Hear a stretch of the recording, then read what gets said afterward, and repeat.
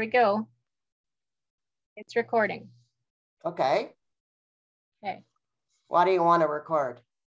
Well, let's see if you can share your screen. Okay. Got it.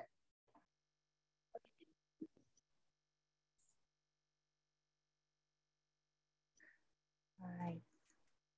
So I am Leora Berman. I'm the CEO and founder of the Land Between charity, who is hosting Kari Gunson of EcoKare International in this session today. There's a lovely picture of Kari there. The Land Between charity runs the Turtle Guardians program. The Turtle Guardians program is the arm that does all kinds of mitigation and community science to help turtles, our shelled friends. And we have been funded by Gunson, which is the Eastern Georgian Bay Initiative that is looking after turtles in the Eastern Georgian Bay watershed.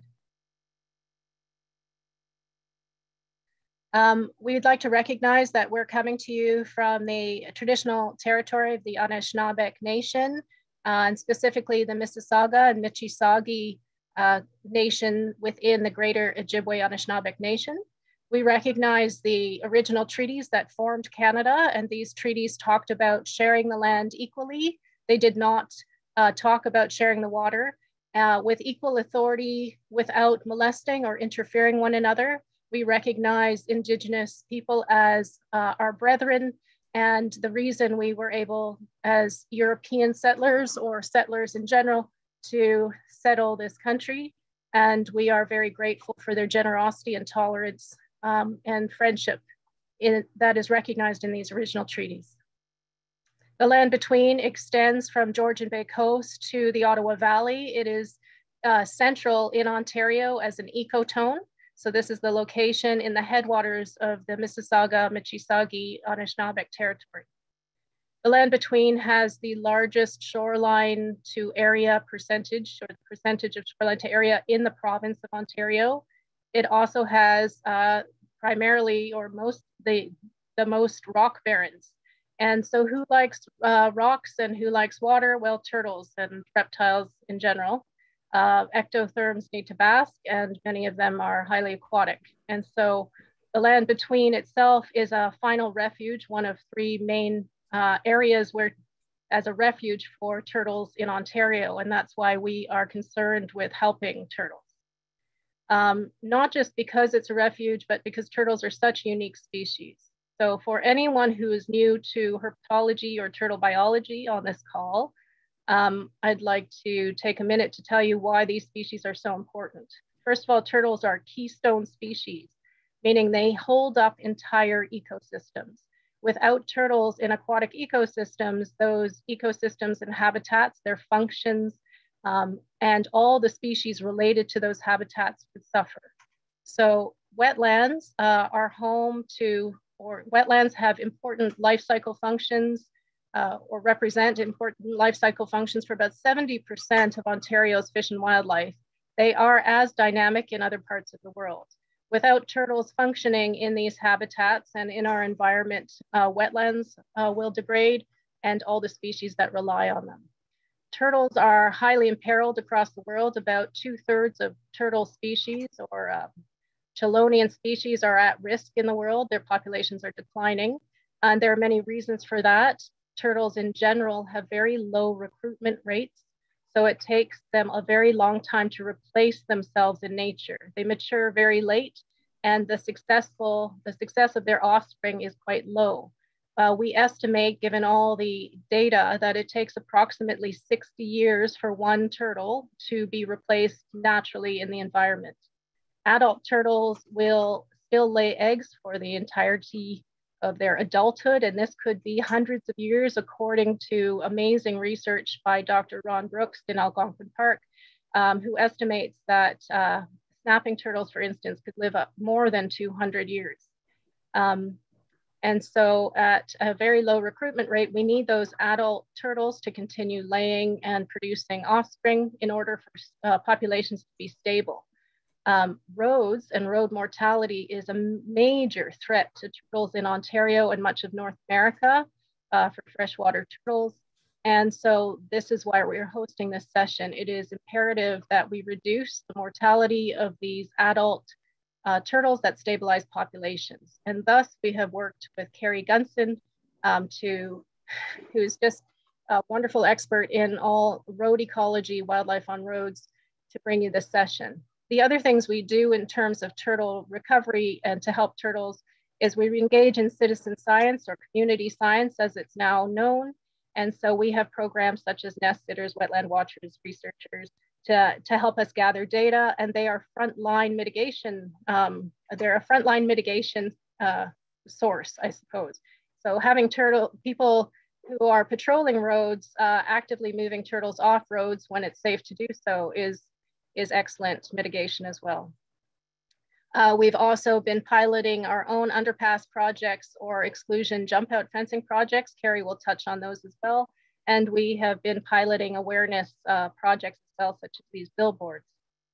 The way we fund a lot of this, besides with the Eastern Georgian Bay Initiative and some federal grants, is through our calendar sales. So I encourage everyone to take a look at the Turtle Guardians website and purchase your Turtle Guardians calendar. This is the 2022 calendar. Every calendar each year has a theme, and this year is blockbuster movies. So we take all our ambassador turtles and we put them in really cool movie scenes, and they're a lot of fun. And they're great companions to have by your desk while you're working. And they're very inspiring, and they help us pay for our road mitigation projects. So I'd like to give you a quick guide to what's going to happen during this webinar. So the poll that I've launched, if you still can see the poll, please answer the poll just to tell us who you are, where you're coming from, and what your background is.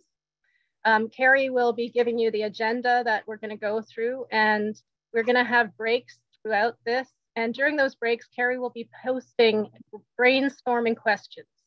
When you answer those questions, if you'd like to answer those questions or have ideas to share or solutions to share, please put those in the chat.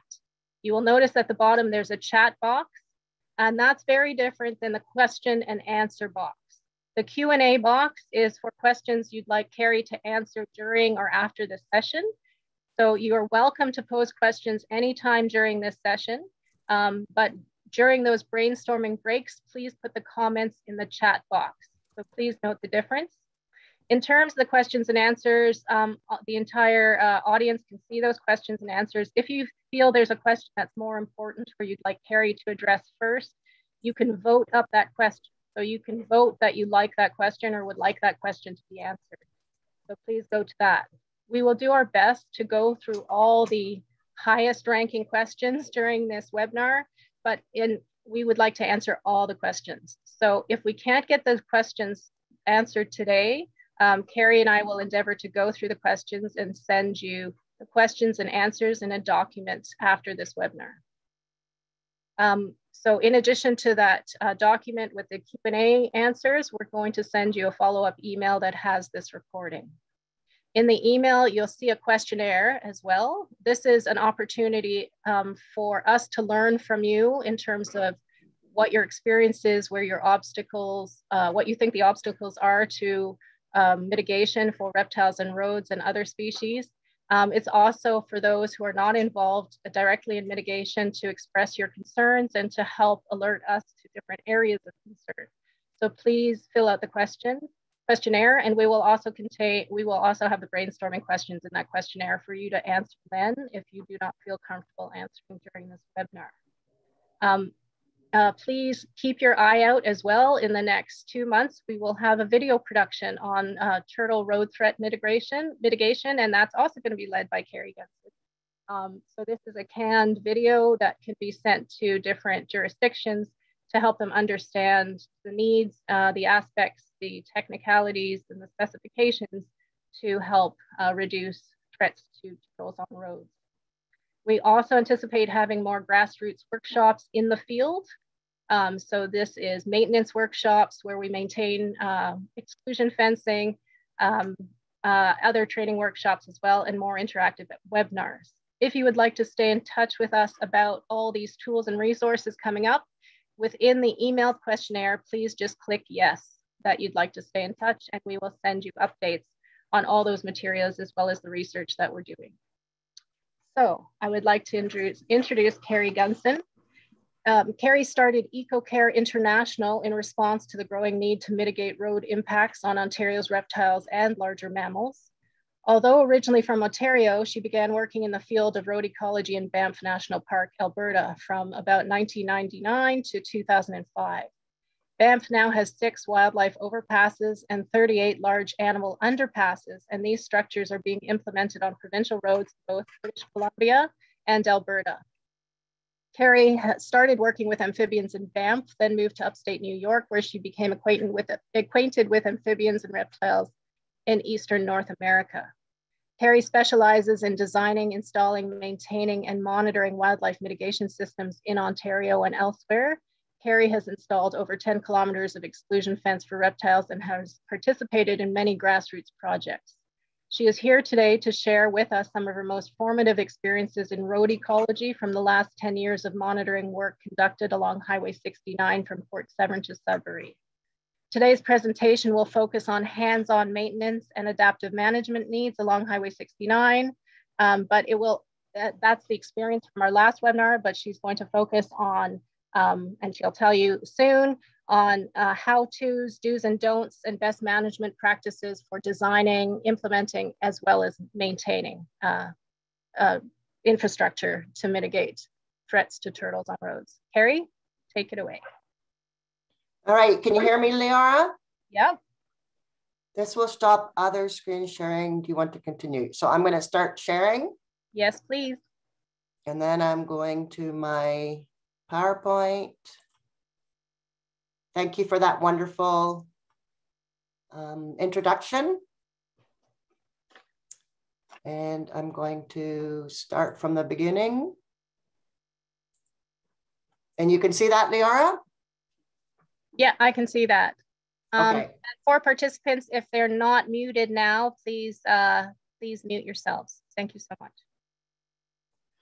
Right. So my name is Kari. It's not Leora as it says in the screen here. I had to sign in through Leora's account, Land Between account for technical sharing of screens. And so here I am, and there's a lot of slides to go through. So I'm going to maybe move fast. This is being recorded, so you guys can come back to anything and watch it at a later time. So this entire project, all these series of workshops and webinars and the field day we had is being funded by the Eastern Georgian Bay Initiative. And so we will start with talking about roads and reptiles for about 10 minutes. It's already 1:15, so we will be a little behind on these times throughout the presentation, and we may go over the 3 o'clock. And so if you have to leave, you have to leave. As I said, it will be recorded, so you can come back later. There's a lot to cover. We're trying to brush through all the aspects and of a road mitigation strategy for turtles and reptiles in general. But really there could be a 2-hour workshop on each one of these components. So as a background, Canada has 8 species of freshwater turtles. All of them are at risk. If you look up in the threat documents, in the CASARO and COSOEC documents, you will see that road mortality is a threat for all 7 of these species. And why is that for 7 of the 8 species? Then the 8th one is simply because it doesn't come out of water as much as the other 7 species do to come up to nest. So turtles freeze in response to a threat. So if you've ever seen them on a road when you drive by, if you're watching them nest on a road, you will see that the turtle will pause when a car drives by, and it will pause for a pretty lengthy amount of time until it feels that the threat is gone. So when that happens, another car if a first car misses it, the second car might get it because it hasn't seen it, or most of the cars aren't aware of turtles on the roads in the first place. They also come up to nest on roads, perfect habitat for them. They're up higher, roads can be up higher, vertical alignment to the lower wetland habitat. it's perfect for the sun to incubate their eggs. They also don't have vegetation on roads, generally speaking. And so they come up and nest there. And then we have snakes, and snakes are plentiful species in Canada. And I will come back to these reasons why. Actually, I'll go through that now. Snakes are killed on roads because they come up to thermoregulate on roads, and you can often see them just laying still on a road. They are intentionally run over. They blend in with the asphalt surface. Smaller snakes are obviously more difficult to observe on roads. They're moving fast across roads. You might not see them. And longer, slender bodies are longer than turtles. So the probability of tires striking the length of a snake body is higher than other animals. This came out just the other day. Put together document looking at the threat assessments for snakes in Canada. And in that document, I think there was 25 species of snakes in Canada, and road mortality was listed as a threat for 23 of these species. We're going to talk about snakes a little more throughout, but we're primarily focusing on turtles. And this is because we know more actually for turtles, for what works for turtles. Snakes and mitigation, where are we at with this taxa? Well, we know that reptiles are cold-blooded, and that it is difficult to get them to go through underpasses in the first place.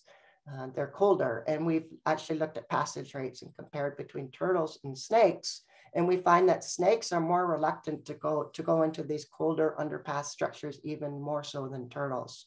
So snakes seem to go in and turn around at a higher rate than turtles do.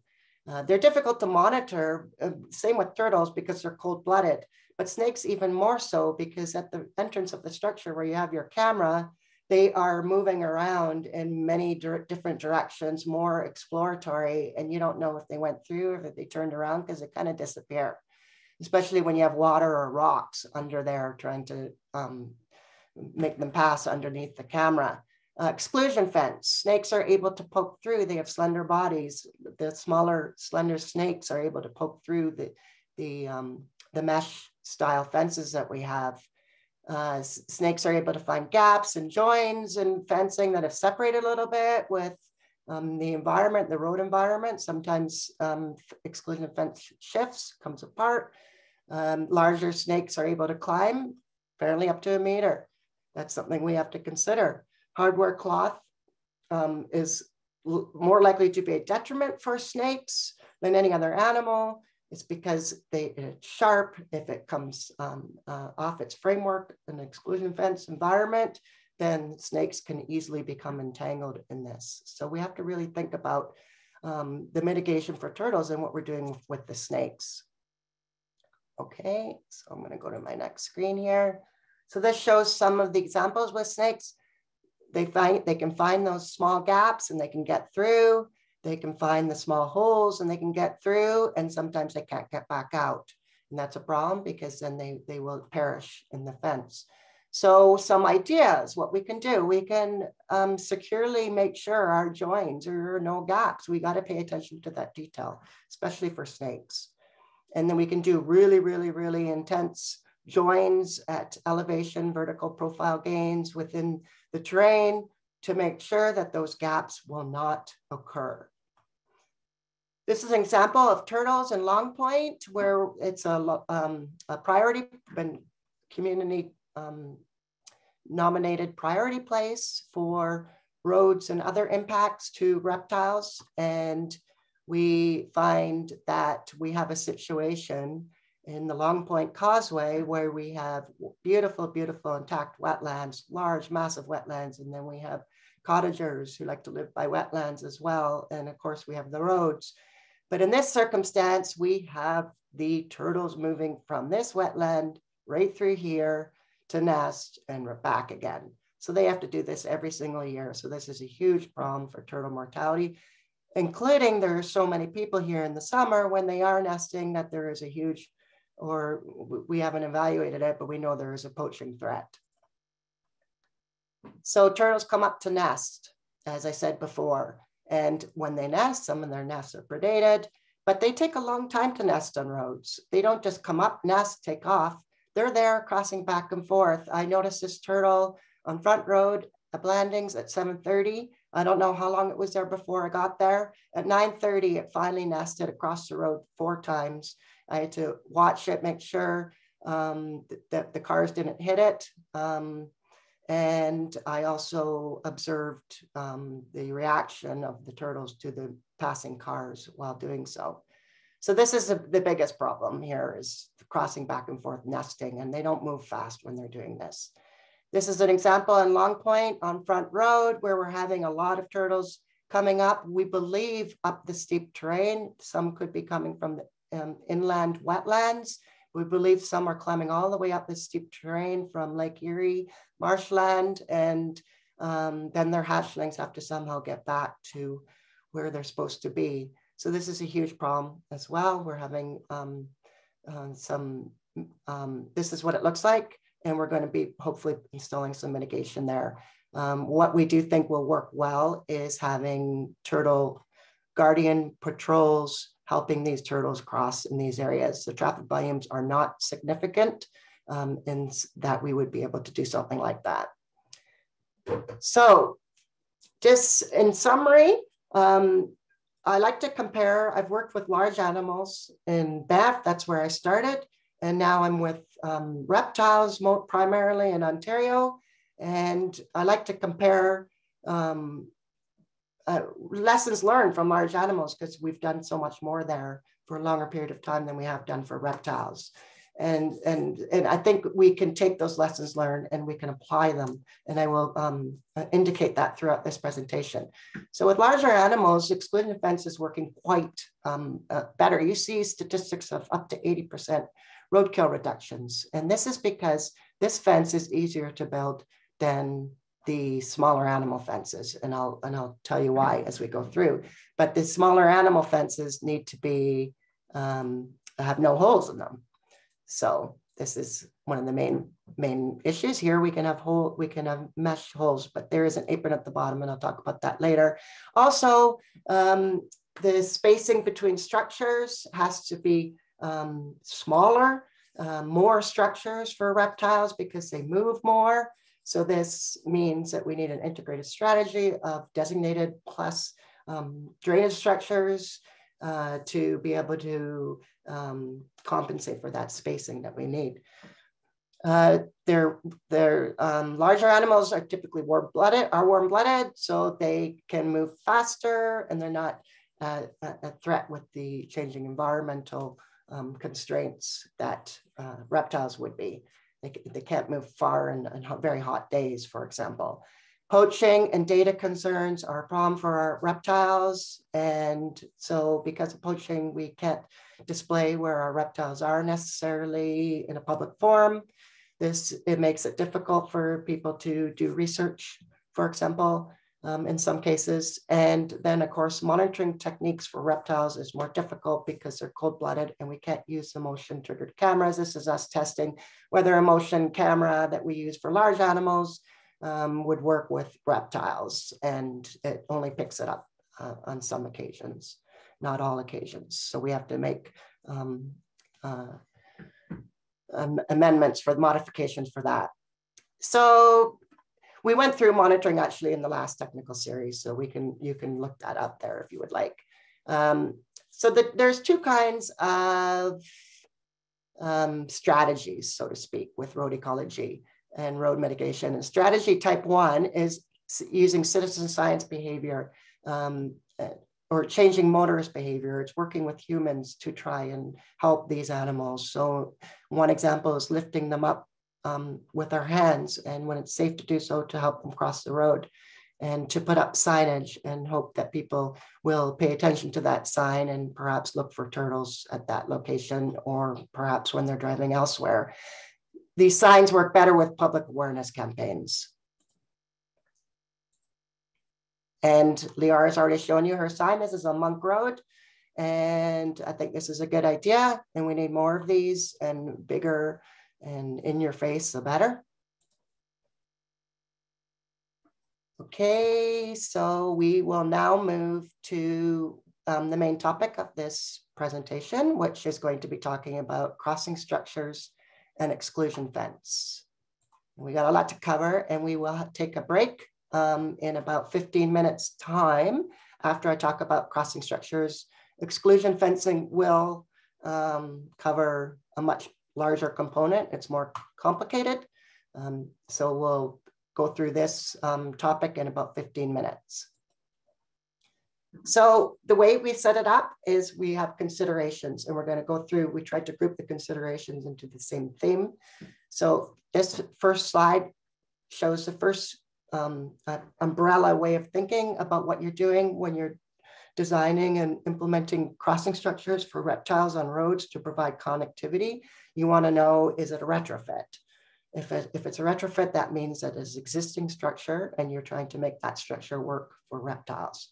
Or is it a road improvement maintenance project? That's important, because if it is, you can earmark those, know about them, talk to the transportation agency, and have them perhaps upsize your culvert if it's a culvert replacement project, or also help to integrate the cost of including specific features in the crossing structure that you need in that replacement project. And one of them would be exclusion fencing, for example. You could get the cost integrated into that process. A new road, obviously, new road is a pretty good scenario, because you can implement designated structures as well as upsize your drainage structures for reptile crossing. And so the second consideration is to look at your target species, obviously. So for reptiles, we know our target species, so that's what we're talking about. We would want to look at whether the reptiles are aquatic or terrestrial, what we want, what type of passage. Snakes could be more terrestrial, but most of them, a lot of the reptiles will go through aquatic passages. We might want to integrate both aquatic and terrestrial passage in the structure. And so that shows at the bottom right here where you would want to put a ramp going in for terrestrial passage. And perhaps you would promote or facilitate smaller mammal use in that scenario, and perhaps even some turtles would go through there. Then you want to look at habitat adjacent to the road, and essentially you want to look at whether or not you need these crossing structures for these animals. In some cases, you might not want them to cross the road, and I'm going to show an example of that.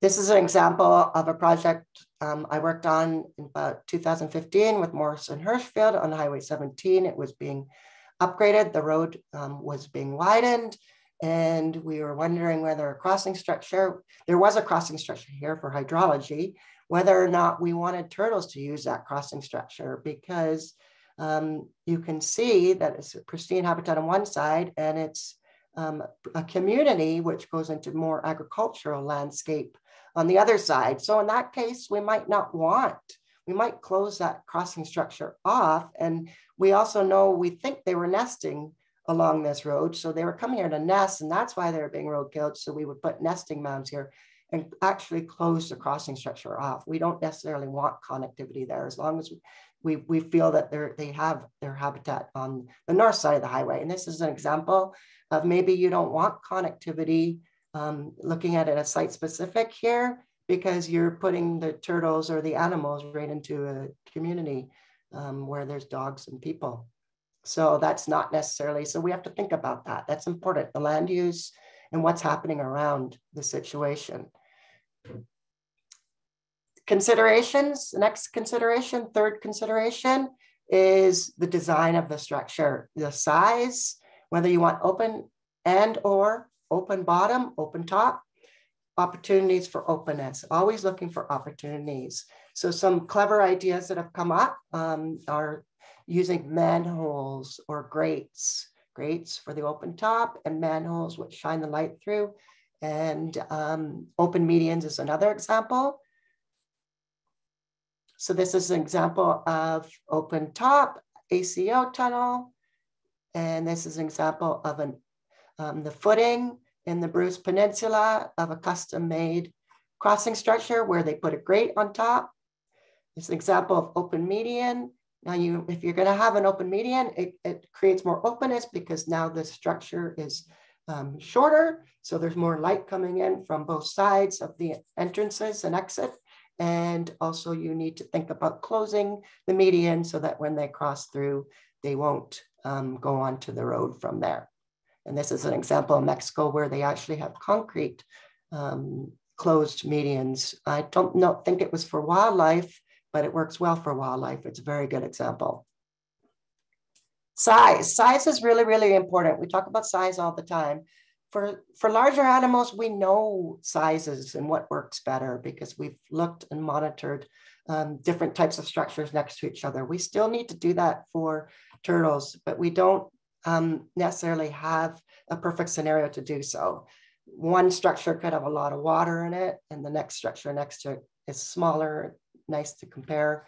It's a dry tunnel. So it's hard to have the exact same sampling effort at those structures. So these are the difficulties that we find and why we're not getting information as quick as we would like to be able to make charts like this. Generally speaking, we try and keep tunnels for reptiles, turtles, up to at least 1 meter and up.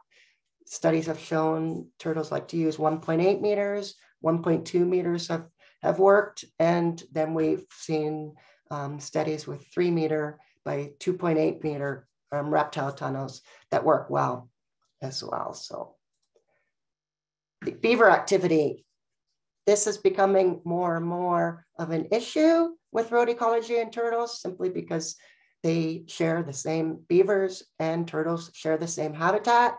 So we have maintenance, putting grates up on the crossing structures because they don't want beavers damming inside that structure.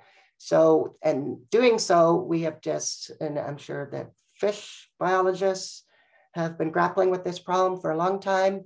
We have just closed off any connectivity permeability through that structure for turtles. So we're trying to come up with some solutions that will allow the beavers to keep their ponds, turtle habitat, and keep these grates open and not have beavers dam inside. And one way is by constructing trapezoidal fences around there, but actually creating a gap between the exclusion fence and the trapezoidal fence so that turtles following the fence come up and they can get through that gap, but beavers can't with their sticks. And beavers tend to not move upland. So you need to make room between the exclusion fencing and that trapezoidal fence to integrate that kind of concept. It's an example where they've gone in New York, where from Angie Ross sent these pictures where they've built the exclusion fencing, but now we don't have the connectivity. So we need to figure that out through these grates. It's an example of beavers damming the bottom of a culvert, but because the culvert is large for hydrology, the turtles can still get through, and we have pictures of turtles going through. So they've only dammed it a foot, so it's okay for wildlife passage. We can build diversionary dams and try and get beavers to dam elsewhere away from the culvert, and then we can integrate passage through that. So the consideration number 4 is the spacing of these structures. We need to consider having as many structures as possible. The more the better, up to 100 meters for toads. And from Europe, researchers saying 50 meters apart. For some salamanders in Europe, 50 meters apart. They don't move far. For turtles, we're looking at 100, 200 meters apart. To do this, we need to integrate drainage structures with designated structures. I've come to so many projects where I found the drainage structures could have been integrated into the whole strategy, and they weren't. And it's not the size that's the problem. I'll show some examples, but it's just the detail that we could use those structures. Either there's too much water in them, or there's too much riprap put around them, things like that. And we need to think about that. Now, everything can be a passage for turtles, even if it's too small. If it's not that 1 meter, we still don't know if if a turtle's there, if some, maybe not, maybe they don't want to use it, but if they have no choice, they will use it. So you got to think like that. Alignment in the road profile is so important, and I'll tell you why, and I'll show you some examples of that. So this is an example of not integrating drainage structures in a road that had spent a lot of money. This is Stony Swamp in Ottawa, spent a lot of money on designated box crossing structures, which I'll show you a picture of. And then right next door, there'd be this drainage, but there's a grate on it, and the grate would have a bunch of debris in front of it. Nothing can get through. So, I mean, there is opportunity for passage here. So I cleared all that debris. But people want to think about that, and we need to. That's the other side of that. So the turtles can get all the way in, and then they're going to be blocked here. So that's not very good to have them go all the way through and then have to turn around and go all the way back.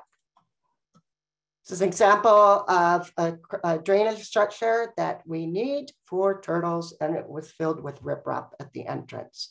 As a simple detail, an oversight, and so they came back and they put in smaller gravel between the riprap so that the turtles could, and other animals could more easily walk. I've seen riprap used in designated structures where they're put in wetlands, and I've seen it all over the world.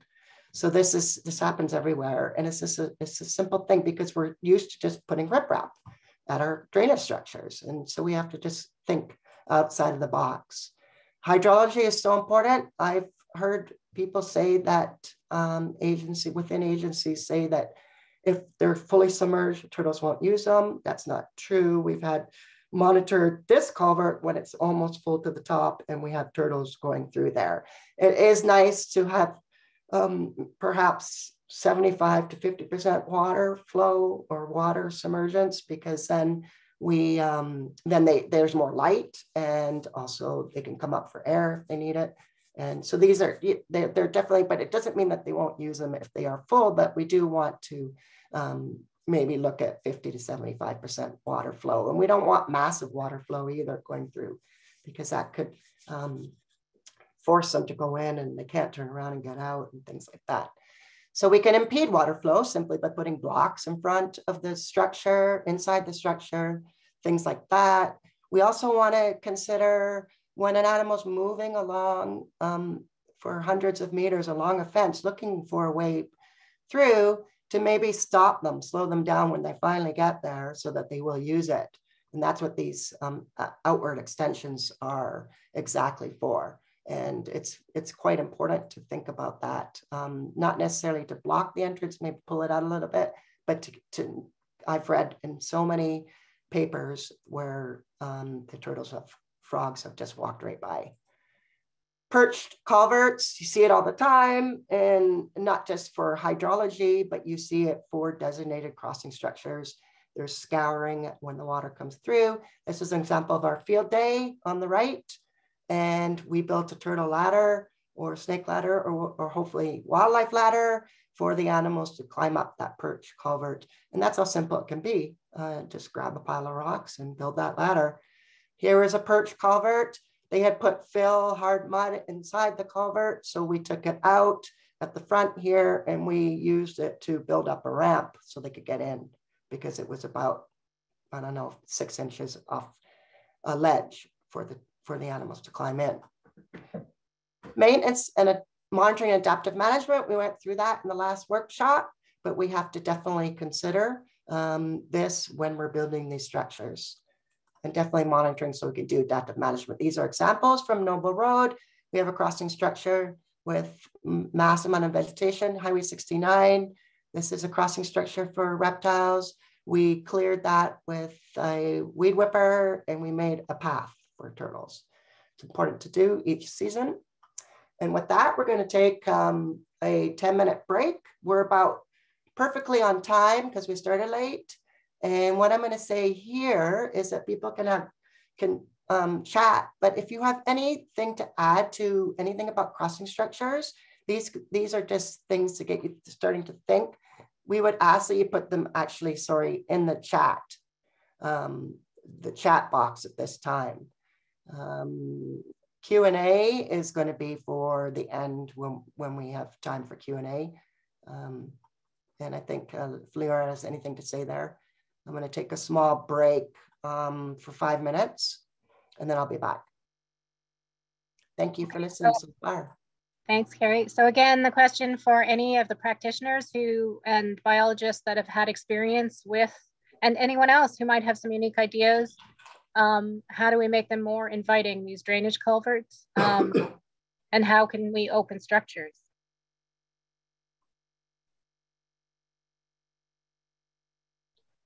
And again, if you have questions, please put them in the question and answer box as opposed to the chat box.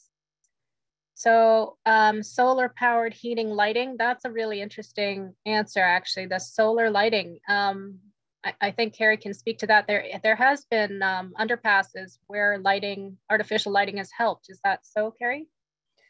Yes, amphibians, they've tried lighting. I don't know how rigorous the studies are. That's whether to say the crossing structure with light was used more than the crossing structure without light. I think they just shone light and then they use them. So we need some more rigorous studies for sure to look at that. But potentially Kim, who put that suggestion forward, I think that's potentially would help. I mean, turtles do appreciate openness and feel more comfortable with that openness, and the sense of openness is based on light. Yeah. So it is something we may even try at Turtle Guardians, a lit structure and a not lit structure. If we can find comparable controls. And Leora, at the bottom left in that slide is, I forgot to mention, Zani research in the States, I think Michigan, but there's reflective right. That's even more passive and less maintenance issues or less concern in terms of just having a mirrored like structure. That's true. Scent baiting maybe. Okay, other ideas are open top. Yes, Somebody just talked about the reflective flashing. And then the clutter within the underpass so that there is cover for snakes if they need snakes, if they need some cover. That's an interesting idea. Kari, do you have any comment on that? Yes, definitely. And some of the salamanders can go under the cover too, so that they don't get eaten by the snake. But yeah, cover is recommended inside as much as you can. Okay. And then other comments, Rava, again, with the reflective materials. So very, very good ideas. So less metal. So one person, Angela Vanderaken, hi Ange, has talked about less metal is more appealing potentially. So plastic or concrete is more appealing. Have you heard anything about that? Yeah, I think it would be something to look into for sure. I can't say offhand whether or not. Angela, if you have a reference for that research paper that you're talking about, if you could share it either through email or immediately through the chat, we will put it out to everyone as well and include it in our portfolio. Perfect. And then Jordan Thacker has talked about noise blocking. Is there a way to help with noise blocking? That would be good. Buffer. Get some engineers involved in that. Yeah, because noise blocking, maybe the debris or the woody debris and cover might help with noise blocking, but the noise from above, if anyone's lived above in an apartment with someone above you, it's really quite loud, and it is amplified in that arch shape with the, especially with metal.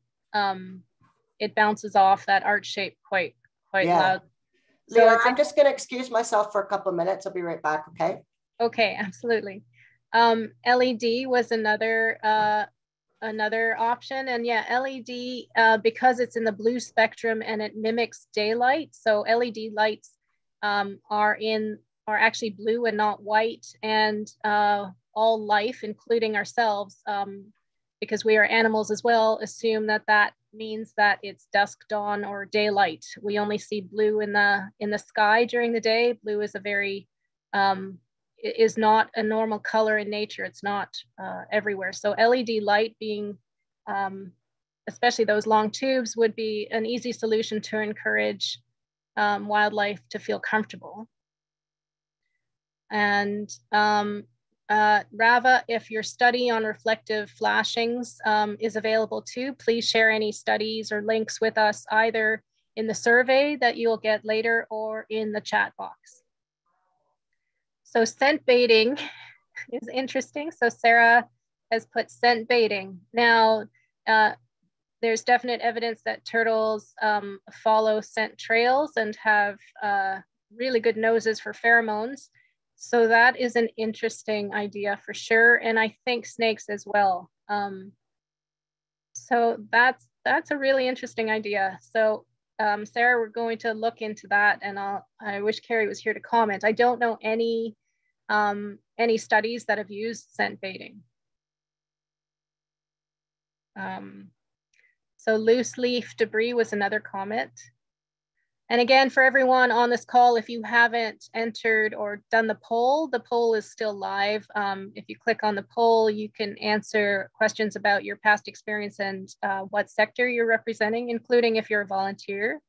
And again, I want to encourage everyone after this webinar to fill in the questionnaire so we get a good idea of your concerns, of your experience, that we can share with everyone, and we can share the results.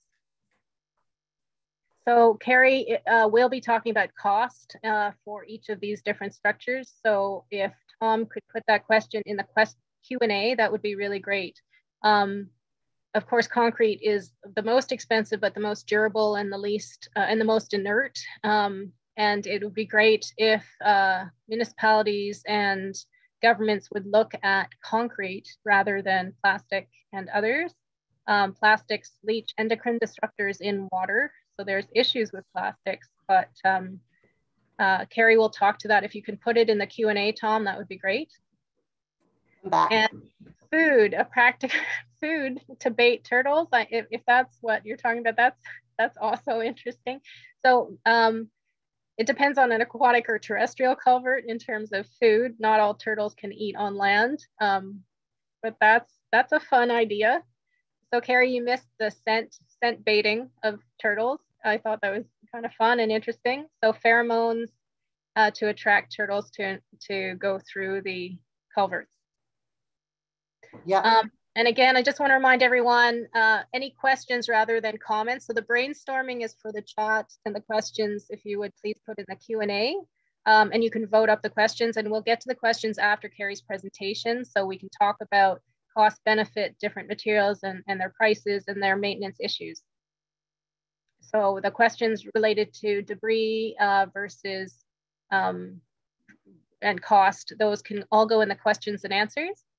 And even and there was a good idea about textured concrete. I think that's actually could be a really good sound buffer. Concrete is a great sound buffer. Okay, baffles. Similar idea of different textures. Baffles are a really interesting idea. Okay, there we go. All right, take it away, Kari. All right.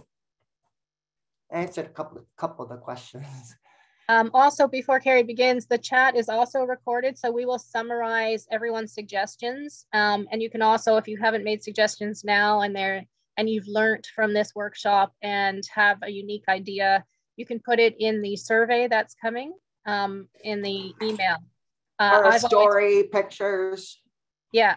When I work with the road engineers, it's amazing the creative solutions that they come up with. So as you learn more about turtle biology and infrastructure, and you have some of those creative ideas, don't be afraid to try to suggest some of them.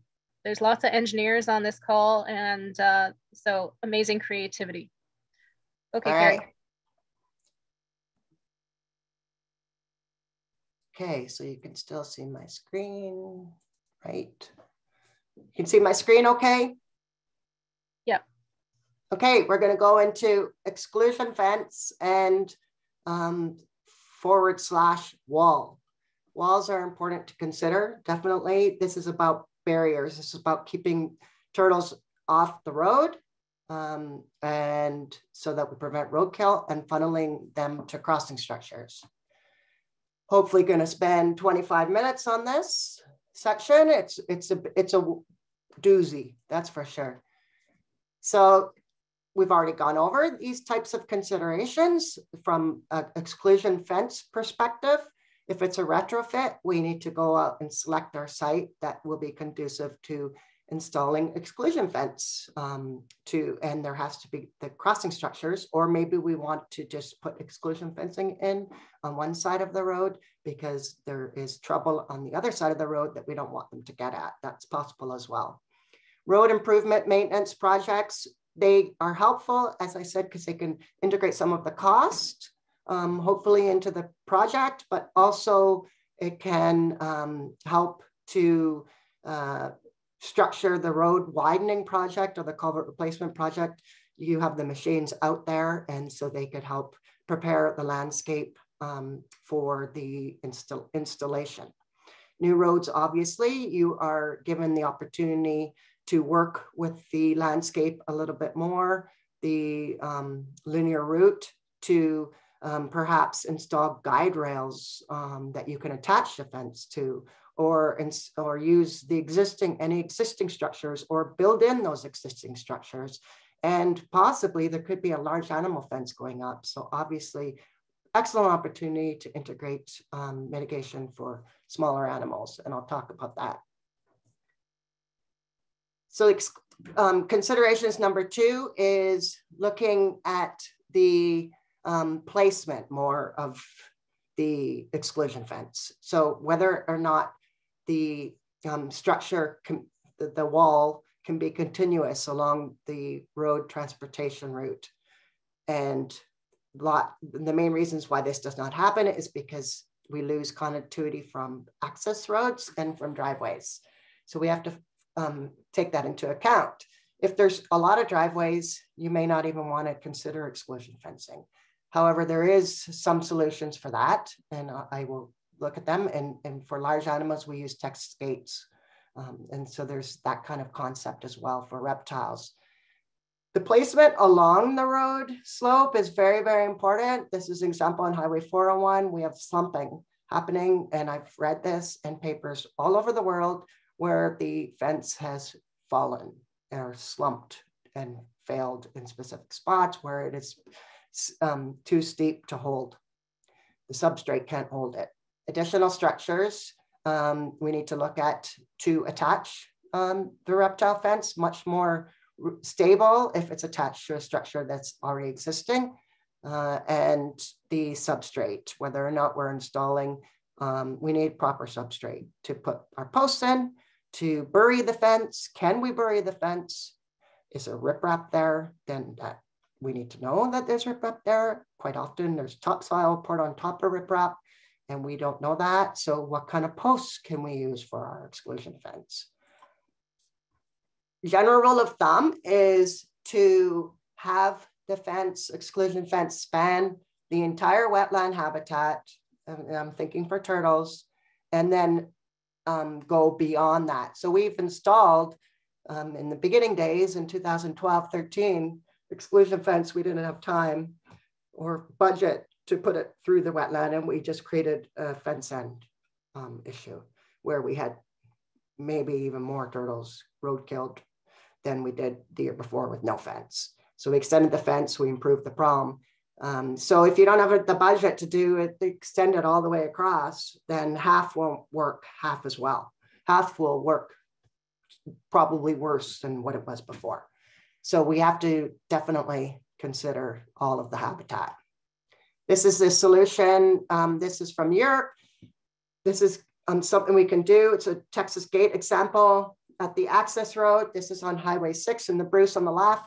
If we put in a tunnel underneath there, attaching to the exclusion fencing on both sides, and then the exclusion fencing can go up the access road a little bit, or here you can see on the right that it extended a little bit out, but I would have put that a little bit more away from the road to keep the animals moving straight through, and it's all continuous and it's open grade. So they probably feel comfortable going in there and they don't go up and over and onto the road. So these are things that I believe this kind of concept was installed on Highway 6, but I haven't been out there to see it in the Bruce. If anybody has pictures or seen that, please send them. Kari, would you give us the name of that fence again and the material? This is an example from Europe. It's from it's an ACO, ACO barrier wall. And what we used on Highway 6, there were supposed to be ACO tunnels that went on along the access road, open top, and then they were going to join onto the exclusion fencing that was being designed there. So that's quickly, Highway 6 in the Bruce. Right. And quickly, maybe for those who are new to turtle conservation and turtle behavior, can you just talk really quickly about how turtles navigate and how much they can climb and why they actually need to cross the road? We're going to go into that a little bit more. Okay, great. Definitely. That's good to know. That's great to know, Kari. You don't have to do that now. So just for everyone attending, those are the facts. If you're not familiar with turtle biology and behavior, there are reasons the turtles have to cross the road. Turtles are exceptionally good climbers. They navigate the landscape uniquely, and Kari will touch on those. And so designing these with a biologist at your side is really important who understands these things. Thanks, Kari. Let me know if I don't cover them. Okay, so here, this is a consideration for the exclusion fence. I talked about attaching it to larger animal fence. This is an example in the top left where there was not any reptile fence attached. And had they put reptile fence, it could have done a dual purpose in that it could act as the apron that you often see with large animal fence now. An apron is a buried piece, chain link. I'll show you a picture of that later. It's to keep animals from going under. As you can see, animals go under. And then you have different examples, bottom left, of this is something from Germany with Hans, where they have a concrete footing panel and there's drainage holes, and that would work for reptiles if it was just a little higher.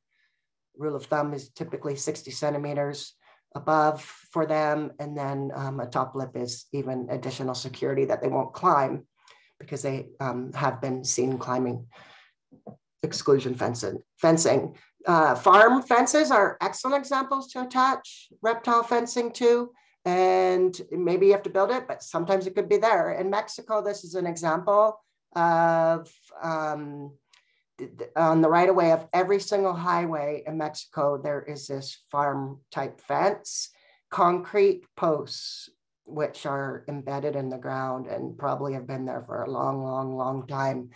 I'm trying to get them to use these structures for exclusion fencing and not build a whole new structure. The terrain is very important to look at when you choose your exclusion fence. This is from Barbeasley, BC. In the rainforest, you probably would not choose concrete. It's not accessible. It's very rocky, very hilly. She went with like a pool shade cloth.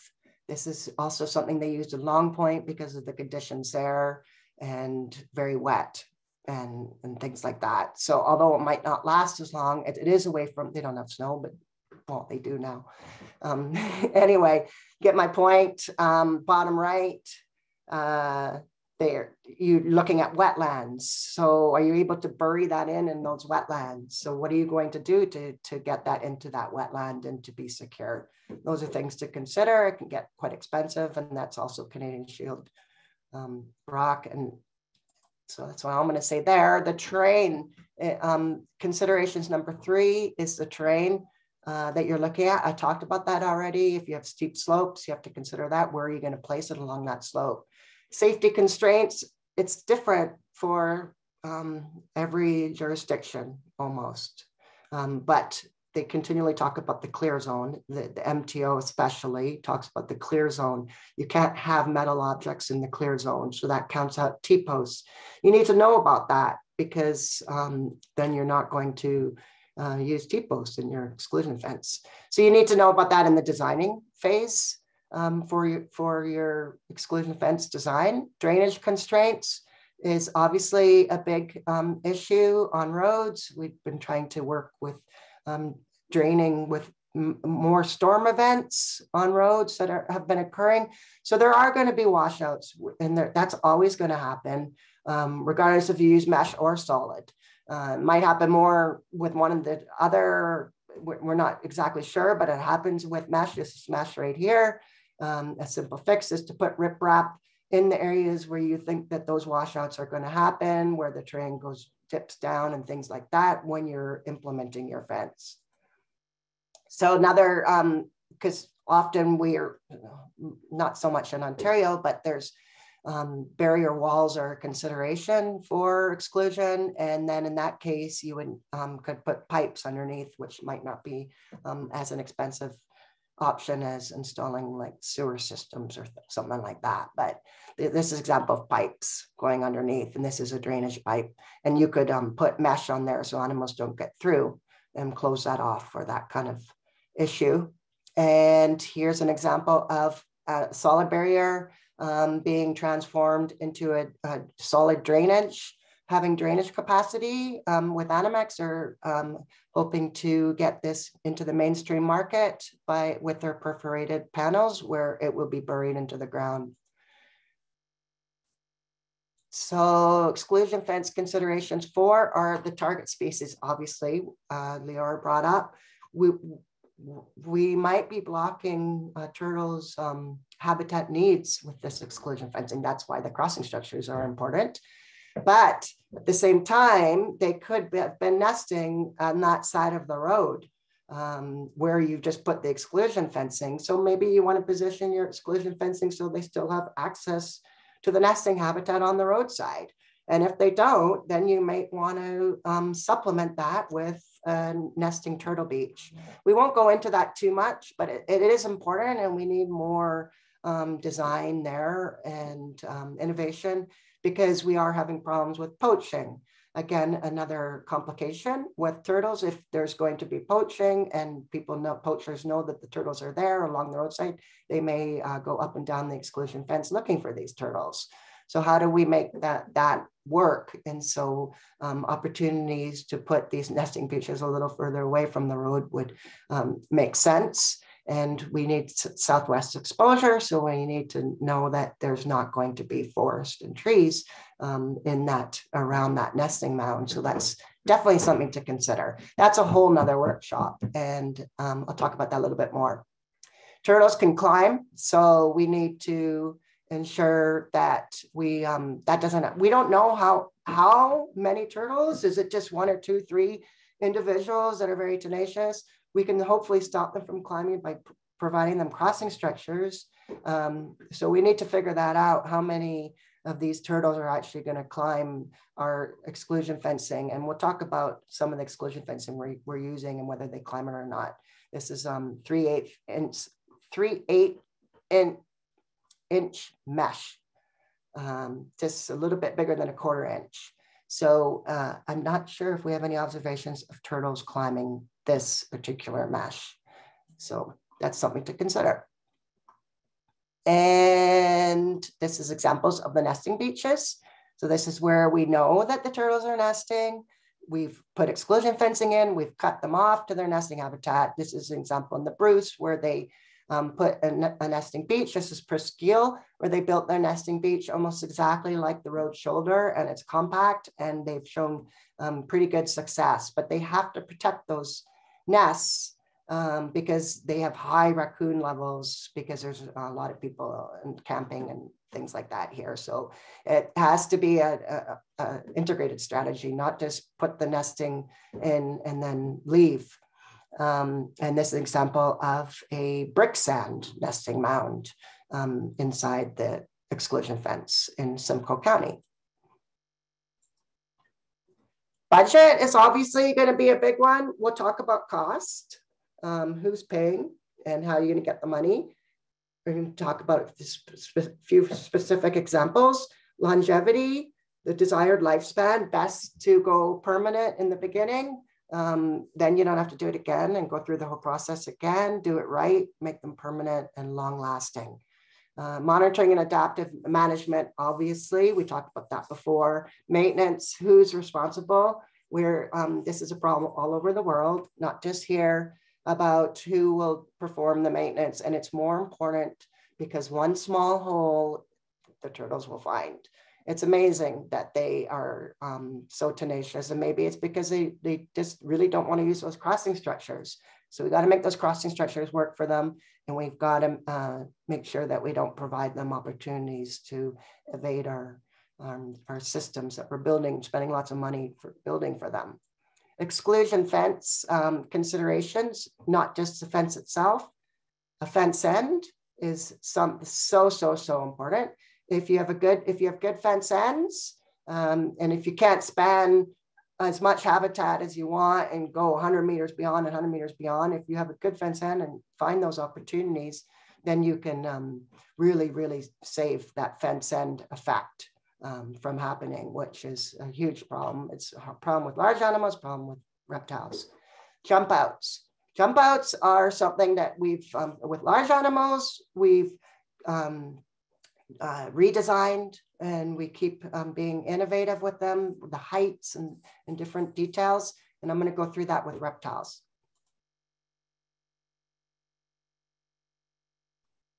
Fence ends, we can either do nothing, which is shown on the right, not recommended. We can, if you're going to do nothing, at least make sure you span all of the habitat and then some. Tie into existing or engineered structure, find those structures. At the other end of this fence, there's actually a bridge going across, and they ended it right before. And if they extended it to that bridge, it would have been better. Curved end, not just a little curved end. I'll show you examples. Move the fence away from the road. So this is an example of a tie-in and into an engineered structure, wing wall, and it wasn't done properly. So what you can do to fix that, great, temporary fix, might even last quite a long time, is just put some rocks in there and you got drainage, and turtles can't get through that. A lot of times on Highway 69 with these rocky outcrops, you would see the exclusion fence ending on the top, but a big no-no is the turtle follows, or the animal follows, and follows right to the end of the cliff, and then they might jump. You don't know that. Well, we found that turtles did jump this cliff. It's 5 feet. 5 meters. And we found 3 or 4 roadkill turtles here.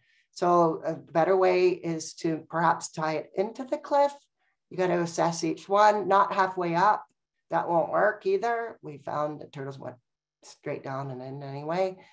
To extend it away, and then I'll show you some other examples of what you can do with the fence end, curving it and moving it away from the road. This is one, moving it away into the forest. This was, it took a lot of work to go into that forest and to remove the debris. And we're probably going to have a lot of trees fall on it as well. But that's what we chose to do. And it's protected in there from snow at least. And it went in about 50 meters and snaked through there. So that's one of the Cadillac fence ends.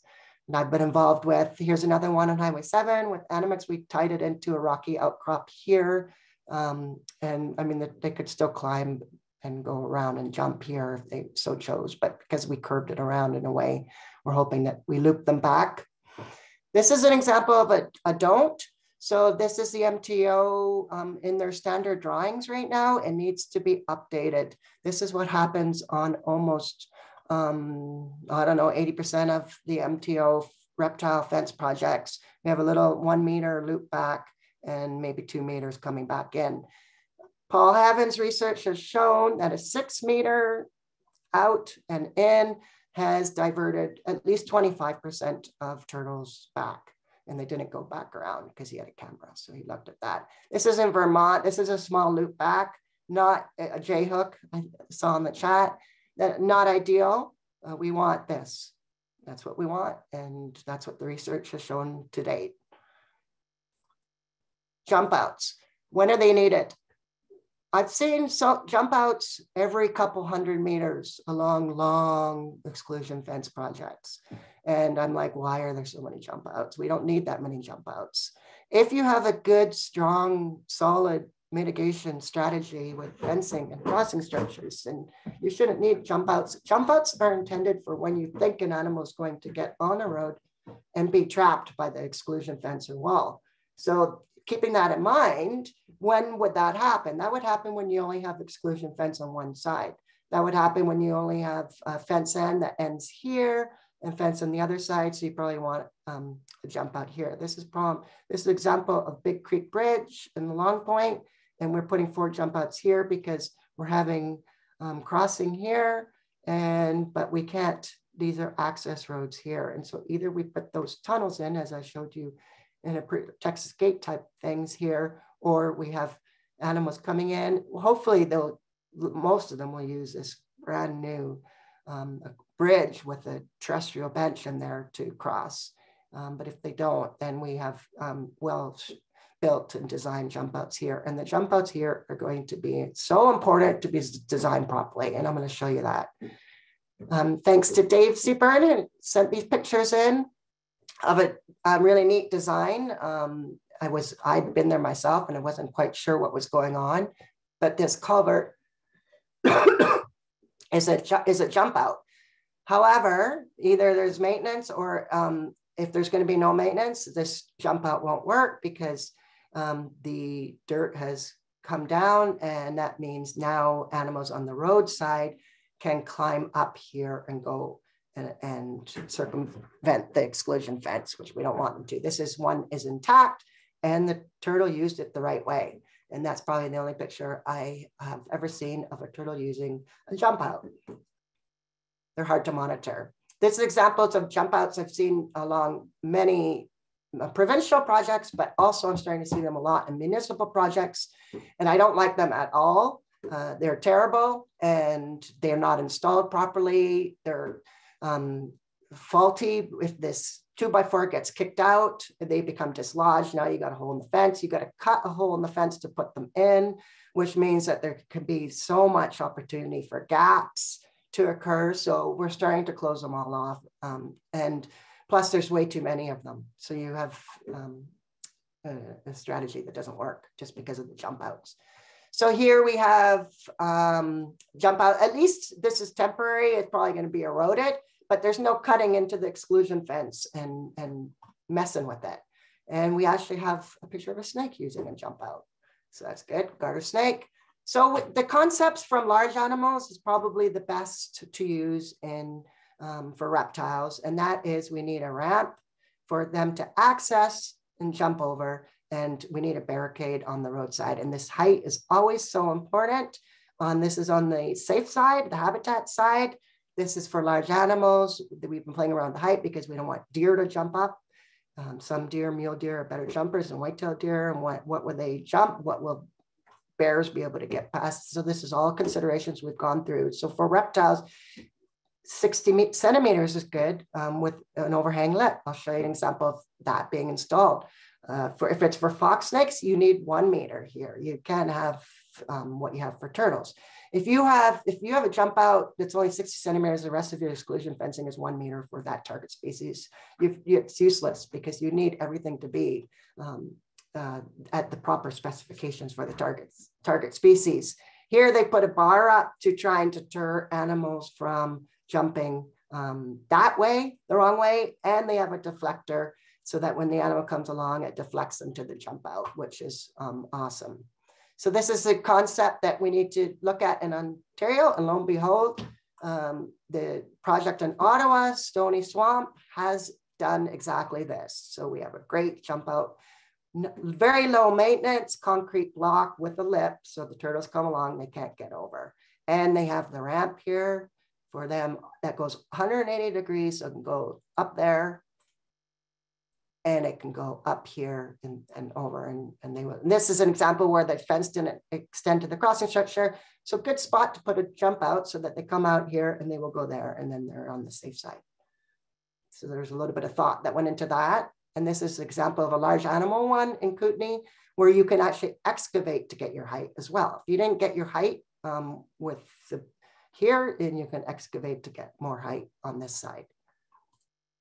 This is an example from Angie Ross in DC, New York. And this is using one of the Eco fence panels. And I don't necessarily like this because small mammals can get up over there, but it could work for turtles. So it's an example of, but again, this height is so important so that they can't get up and over. Larger snapping turtles may be able to do that. Okay, I think I'm going to take a small break. No, actually, I'm going to go through this if everybody seems to be okay. How are you doing, Leora? I'm good. I think we can barrel through. Yep. Okay. That's still on topic with the exclusion fence. Yeah, we've got lots of questions to answer, and okay. After this, there's a break. If people haven't looked at the chat, great conversation in the chat. And yes, I totally gapped in terms of baiting turtles with food, and never a good idea because you'll also bait predators of turtles. And also changing, yeah, food is never a good idea. And feeding wildlife is not a great idea generally anyway. Yeah. So yeah, go for it, Kari. Okay, I'll go for it. Exclusion, fence, and wall components. So we're going to go through variations between, I talked about walls and I talked about exclusion fence, and more about the pieces of them and the installation and the costs, with the mind frame of choosing what works best for your project. Okay, so framework, because it's hard to, when I write these guideline documents, people want me to say, okay, just tell us what to do. Yeah, I can't for every project, for every species. And it has to be site specific. We need to involve engineers. We need to involve road ecologists. We need to involve landscape architects, landscapers, and fence contractors as well. So there's a lot going into this, and there's a lot of thought that needs to go into it as well. So framework. For exclusion fence, we're thinking not wall, just an exclusion fence at this point. We need posts, pressure treated. We've seen pressure treated being used on the MTO projects, and they can't use the metal T-posts, so they go there. You could use T-posts if you're allowed to in your other projects, if you have road allowance and things like that. Cedar posts used for large animal fence quite often. Consider outriggers or chain link or wood piece coming out. You can see this bottom picture, that's top piece of wood is also acting as possibly as a lip, if it works. Hopefully the turtles, it deters them from getting over. And then a buried bottom is something you need to consider. We talked about that. If it's Canadian shield rock, maybe you need to put it at a right angle and then bury on top of that. You might need to put in some kind of pegs to hold it down into the rock. So that means you might need to drill some holes. Attachment to the other structure, we talked about that. So the fabric is important. Fabric is a big one, and that's what pretty much goes into your framework or along your framework at your specified height for your target animal. There could be plastic, and there's plastics out there that's solid versus mesh. There's concrete, there's aluminum. There's aluminum, we haven't seen so much, but I'm going to talk about that. There is hardwire cloth, which I do not recommend for reptiles at all because of entanglement. And then there's chain link, which is steel, which is often selected because it's accessible, and we know, and contractors know how to install it. The problem is with chain link, here's some chain link here, is snakes can obviously get through, and so can hatchlings. Now, Leora mentioned at the beginning that maybe we're looking just at adult turtles, and that's what we're doing. So if that's your selection and your choice, then chain link would work. It's easy to put the outriggers on top of chain link, and this is shown to work well for adult turtles on Highway 24, attached to a 1.8 meter drainage culvert. And this is the MTO design we're seeing all over Eastern Ontario. And the purpose of this top piece of wood is to provide that lip to go over. I would maybe extend it a little bit more and attach a little more, because the lip at the angle isn't, I don't think it's sufficient. But again, do we know that turtles are climbing this? It's pretty tall. This fence is up at least 1 meter.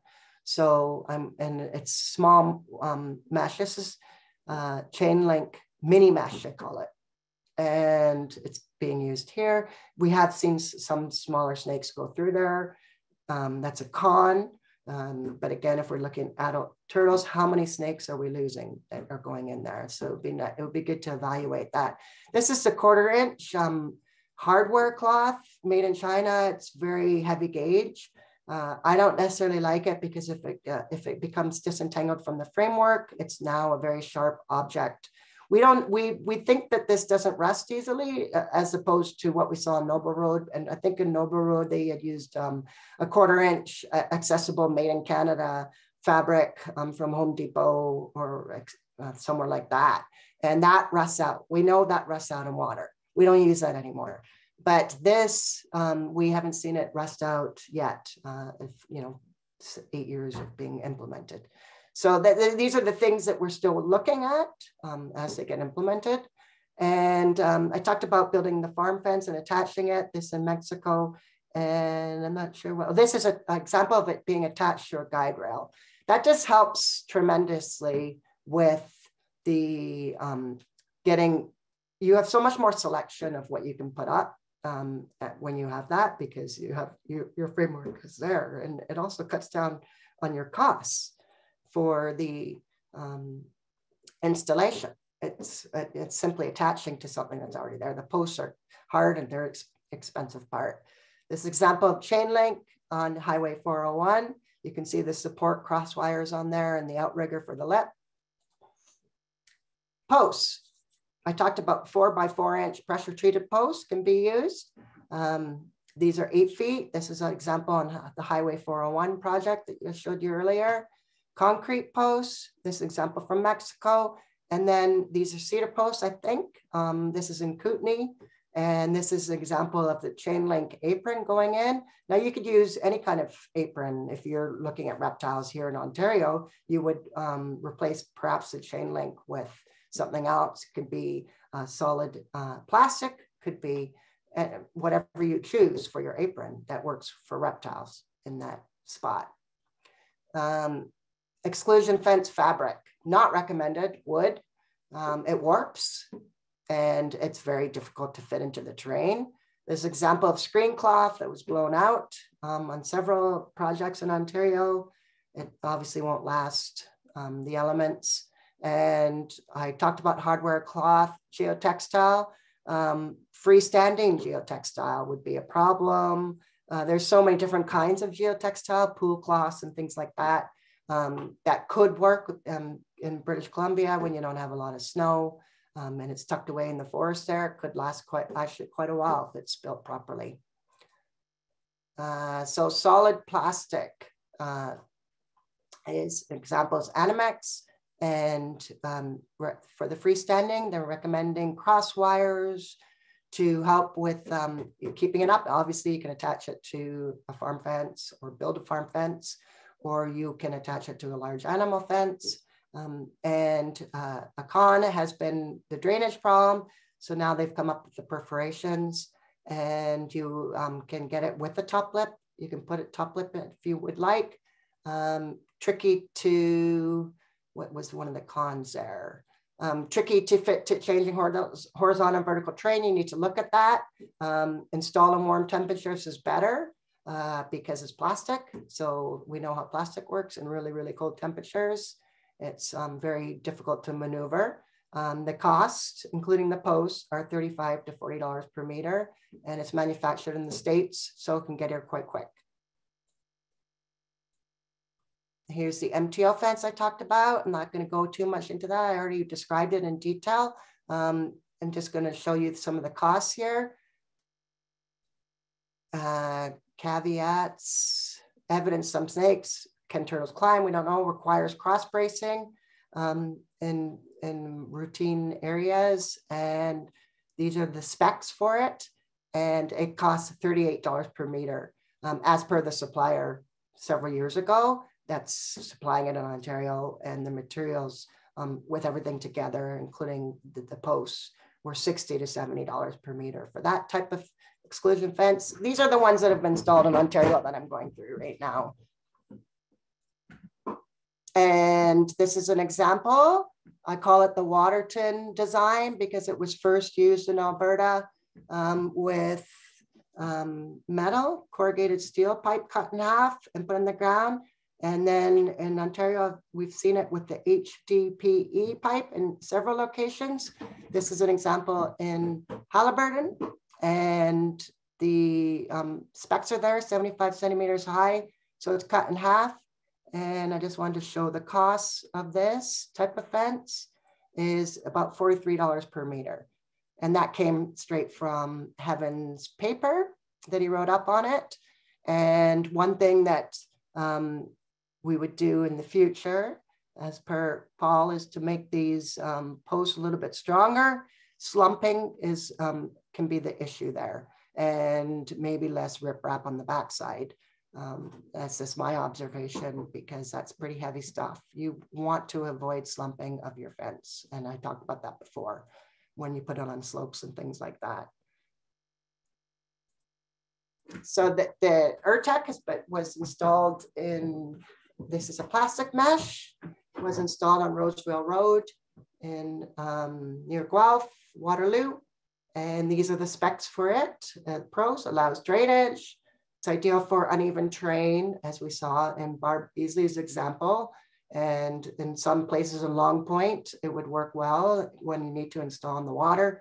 Some of the cons is if it's too close to the road, it will suffer road damage, snow damage, sorry, from snow clearing, and could be subject to vegetation entanglement because there's mesh. So you would need to clear the vegetation. But then of course you need to be careful with weed whackers when you go in with this type of material.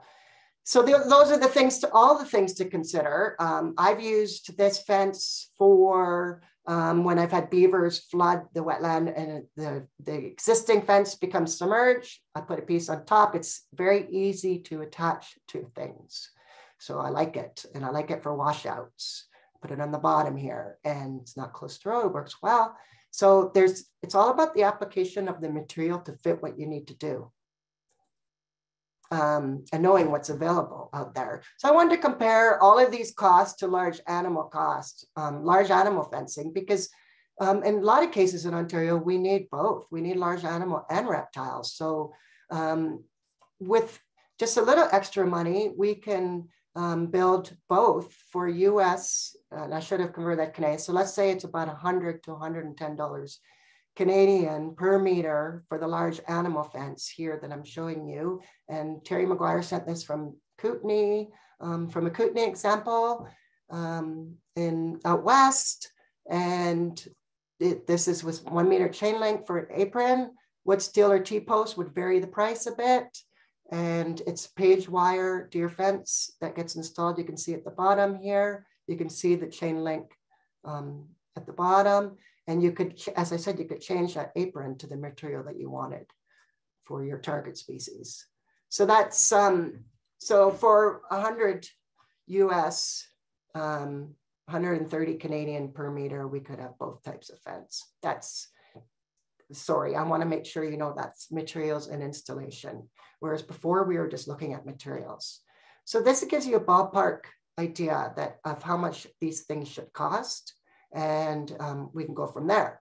Now, in addition to costs of materials and installation, there are other costs to think about right now, especially with everything that's going on in the world. Design oversight, you need to add 10% per kilometer. And that's something to consider. Maybe that number varies a bit. Delivery, delivering heavy material is going to be something to think about for sure. And I'll go into that a little bit more. Installation will vary, and obviously in the cost, but we're seeing high numbers for installation. I'm going to talk about that closer to the end. And a lot of it is due to COVID, supply chain and staffing shortages right now, but there may be ways that we can keep that number to a range that is practical. And could be contractor markups, and monitoring and maintenance, of course, needs to be integrated into the overall cost of installing this stuff, which hasn't been a lot on a lot of projects, hasn't been integrated. Exclusion wall components, I'm going to go through this pretty quickly. It's not as complicated as exclusion fence. It simply because it works better, and it's just more expensive, but it works better. And we should definitely be thinking of just going this route instead of fidgeting around with all the other exclusion fences that sometimes have their pros and cons. And whereas these just have pros, except for the fact that they cost more. So we have sheet piling, concrete blocks, armor stone, prefabricated concrete panels. The thing is with these is the maintenance costs are so much lower that you're really just looking at, if it's installed properly, you're really just looking at clearing vegetation. So this example from Vermont, we've written this up in a couple case studies. It's available on the web if anybody wants to know more about this project, where they used concrete waste blocks. So the expense for the material was negligible, but the cost was in delivery. And the contractor that installed the crossing structures also installed the fence. So it was kind of all included. Anyway, so it ended up costing, for the price I got was $96 per meter, but that includes installation and the delivery. So that's US. And this is, did I show a picture of what it looks like? No, not there, but from kind of an aerial perspective. So we've seen this in Ontario, right here in Whitby, Victoria Avenue. We have a very expensive wall along a wetland. So that's good. Maybe this one's overkill for turtle, but this could have been for pedestrians as well. But for turtles, we obviously just need this kind of height of 2 feet. And this is Jackson Lake in Florida, the famous study from Orozco. And the prices, he wasn't exactly sure because it was all integrated in one big price, but he's estimating approximately $500 per meter, estimated. No maintenance cost, effective. He hasn't gone back. It was installed a while ago. He doesn't worry. Everything works there. So that's the bonus there. This is an example from 2008 in Europe, in Switzerland, where they integrated drainage into the wall. So the drainage goes to the culverts, which is kind of cool. If you do a Google image of this site, it's actually still there because it's concrete and it's not going anywhere too fast. Installation considerations. The season that you're going to install all of this is very important. You can get posts into frozen ground. So give yourself time and just understand that it's going to take maybe 2 or 3 years, especially now with COVID. A trench is so important. How are you going to get that trench? Some places are much more difficult than other places. Access to the site, traffic control, and oversight is huge. So huge that we make sure that what is put on the drawings and the design is integrated into what's actually on the ground. And we need our transportation agencies and our engineers and environmental planners to get in there and ensure that that happens. Okay, so this is good. I've made up some time. So we can have a good break here for 10 minutes and we will talk about these kind of things. So Leora, I'll let you read them because I need the break. Okay, and these are the questions you'd like everyone to ponder? Yeah, the brainstorming questions. So the brainstorming question is what goes where depends on a site-specific assessment criteria application, etc. Can you consider other fence types and barrier wall types? So this is just an open end. What other materials can we use? And I've looked at the poll right now. We've got 30% of the audience has no experience with turtles or turtle mitigation whatsoever. And so again, Kari will cover, and if Kari doesn't, I will cover why it's important that the turtle crosses the road, how turtles behave and how they navigate, it's really easy to underestimate a turtle and underestimate their needs.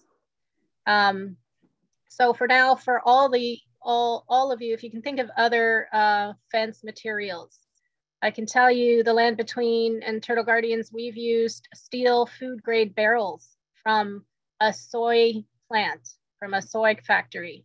So they're inert. And so the arch shape is extremely durable. It handles snow load. The good thing about the steel barrels is backfilling them, even with gravel, is okay as long, because you can weld a foot to those barrels. So the lateral stability is inherent. The only issue is, of course, rusting. And we are using those steel barrels, those half pipe kind of barrels, as jump out exclusion fencing. So they're exclusion fencing, and you can exclude the whole site, or you can use them as jump out sections. I have a slide on that, Leora. Okay, great. So that was my idea on a different kind of fence that is cheap and fairly easy to maintain, because they come in 1 meter sections that we can hand dig in. So that's kind of fun. But any other ideas? I've talked to some engineers, and they're thinking about wood. And wood forms and making wood barriers. So open up the chat to anyone who's got ideas about materials and other types of fencing that we could use. Oh, great. Someone else was going to talk about wood crib walls. Yeah. And wood is a fun idea. Joe Crawley's in the picture at the bottom right there, just so you all can see him. Hi, Joe. And Joe's in the audience, I think, too.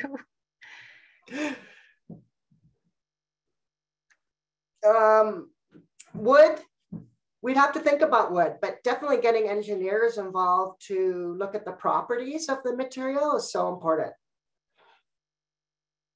Because Canada is such a severe environment with our freeze and thaw cycles that good luck. Yeah. That's why I like the barrier walls, if that's what we need. And I also like the idea of a combination. When you say barrier walls and you're looking at 2 kilometers, well, barrier walls, what we've seen is they're going up in the wetlands, and then you can use the chain link attached to them, right? Yeah. Now, Danielle Backman's talking about I-beam rails, and that's a good recycling. Great idea. So again, if you guys have questions, put them in the Q&A. So some standard concrete highway barriers, anything concrete concrete's great. It's just really expensive. And it's expensive to deliver, but they have, I don't know, if people could talk to concrete. I actually phoned a Jersey barrier company, and they gave me a quote. Yeah. And it wasn't as expensive as I thought. Yeah. I've thought of some sort of telescopic fence, because the snow loads just kill a lot of our fencing, and that frost, that heave haw, whatever it's called, the frost, I can't think right now, but the changes in the topography that happened because of the frost and thaw. So something telescopic that could clip into 2 ends of a wetland would be great. Like tent material, but turtles, snappers will rip that apart. I muse about this all the time, and I'm sure Kari does as well. I think we need to put a lot of these designs on sketches and have an in-person workshop and like go through them and have, people actually design stuff on paper. Yeah. So some ideas are recycled concrete. Others are thicker materials instead of my tent material of tarps, what's it called? Canvas. I wonder even if wool, like a wool, what's it called? Like a thick wool would not, turtles might not be able to rip through that. It's all about snow. Yeah. Snow removal. Well, this is my telescopic idea of something you can take down and clip back up. Oh, right. Yes, I do like that idea of. Yeah, really difficult in terms of the footing and turtles getting under those areas. One engineer suggested to me that you do something telescopic on a track, on a buried track that can easily be cleaned out every spring. It's amazing when you get some road engineers together how they think about these things. So this man came up with an idea of a track, which was interesting. Okay, I'm going to be back in 5. Okay, so I'll answer one question that was geared to me. So one of the top questions was that I mentioned that turtles are keystone species in Ontario. What functions do they perform that makes them so important to ecosystems? So to answer that question, it's a bit of a long question. I'll try and simplify the science. So turtles are basically scavengers. And so younger turtles, the research shows that younger turtles, because they're growing, need more protein. And so as scavengers, they actually remove a lot of detritus or carcasses from wetlands and lakes that would produce pathogens. And so that's a really important function of turtles, especially snapping turtles are the best janitors for these lakes and wetlands. When turtles grow, they grow slower the older they are. And they move between different habitats, terrestrial and aquatic, through their territories. So they etch pathways in these territories that they follow annually. And as they move between aquatic and upland, the nutrients that they've taken in gets cycled. So they're transporters of essential nutrients between terrestrial and aquatic habitats. The older they grow, they use less, specifically phosphorus, and I think it's nitrogen, which would usually be in their bones. And so in their poop, as they're pooping along, they're leaving these important gifts of nutrient cycling. In addition to that, the older they grow, the science suggests that at least 60% of their diet as they're adults, and as they get even older, is plant material, seeds, etc. So as they ingest these seeds, part of their guts and the nutrients in their guts make these seeds viable, just like birds would. And so they're pooping out these seeds, essentially growing new wetland plants and fish nurseries. And so that function of what would have been a massive, I mean, turtles were ubiquitous and quite plentiful, and their declines have been more than 50%, at least we estimate at least 50% in the last 20 years. When I've talked to Indigenous elders, they talked about turtles readily walking through their yards or their front yards just all the time. And so if you can imagine that cycling of nutrients, that's quite important. But even today, the turtles we have remaining in these populations play these important transportation roles of nutrients and seeds. And so that's why they're really important. So they clean water of pathogens, at least they help to clean water of pathogens. So that's a really important function. And then this seed dispersal function means that they're basically at the base of many aquatic habitats. They are the janitors and they are the gardeners, essentially, of these aquatic habitats. So I hope that answers the question in basic terms.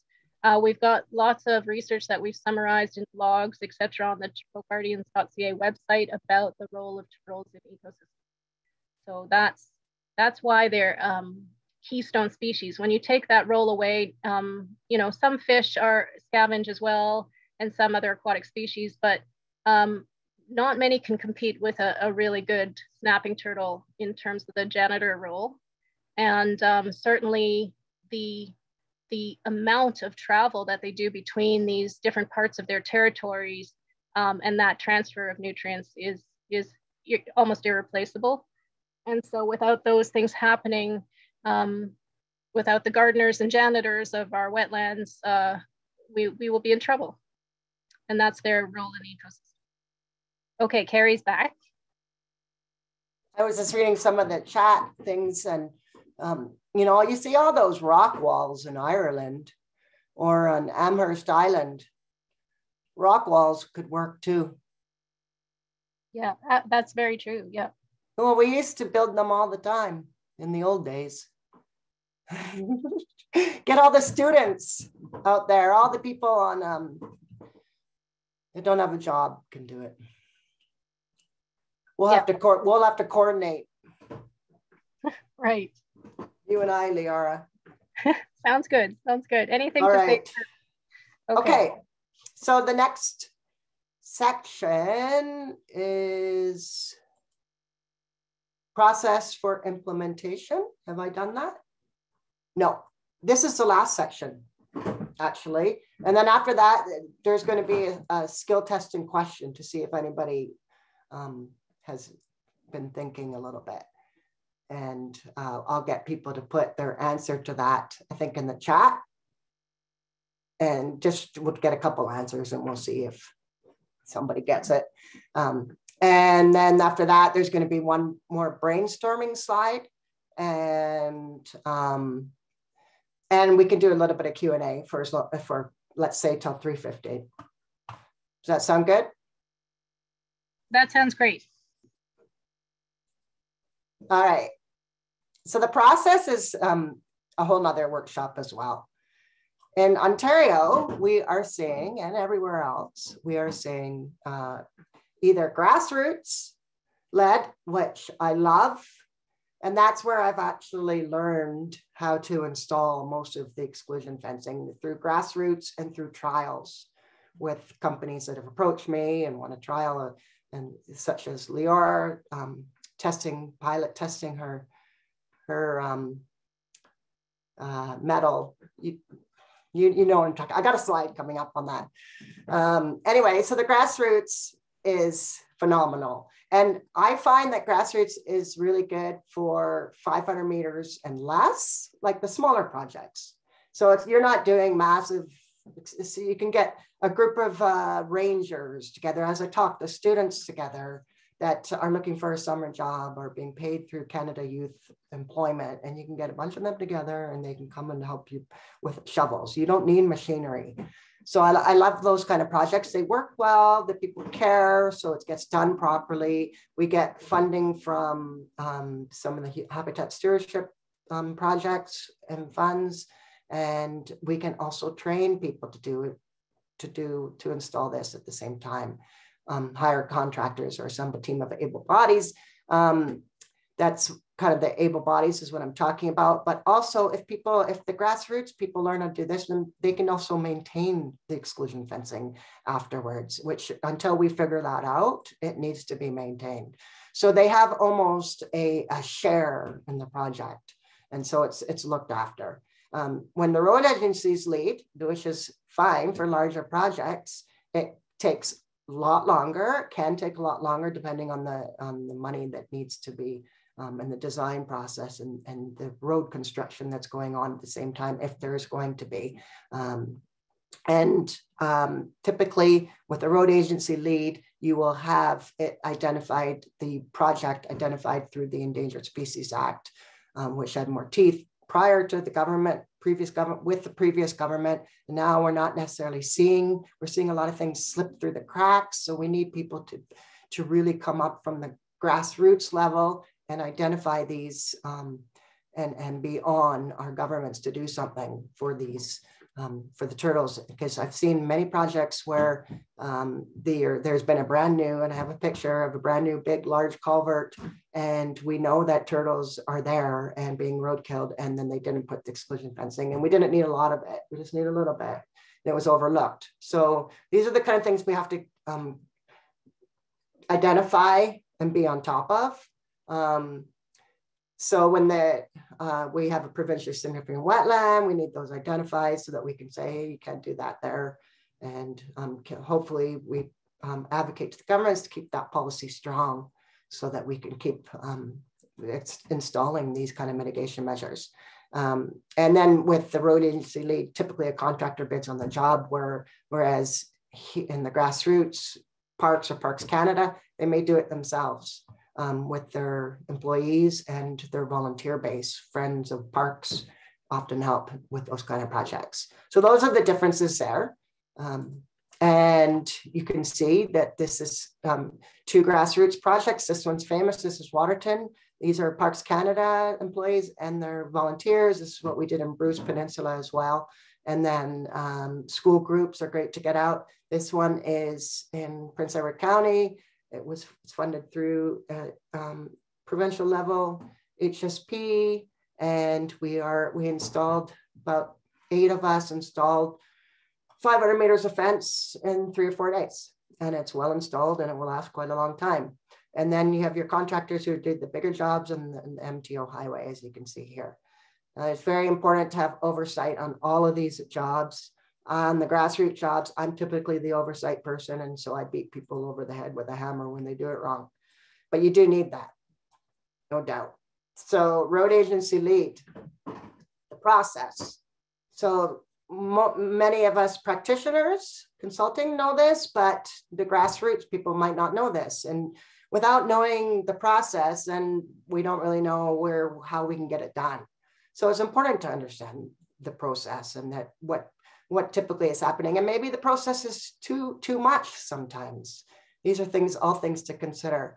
Maybe if you're just doing an exclusion fence, you don't need an engineering design company to come in so that's where the grassroots might be a little bit easier and quicker and less expensive. These are ways we can maybe save money and get these things done.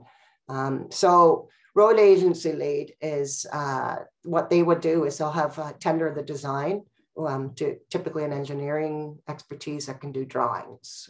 The drawings is the main thing. If you're looking at crossing structures, you might need a hydrologist.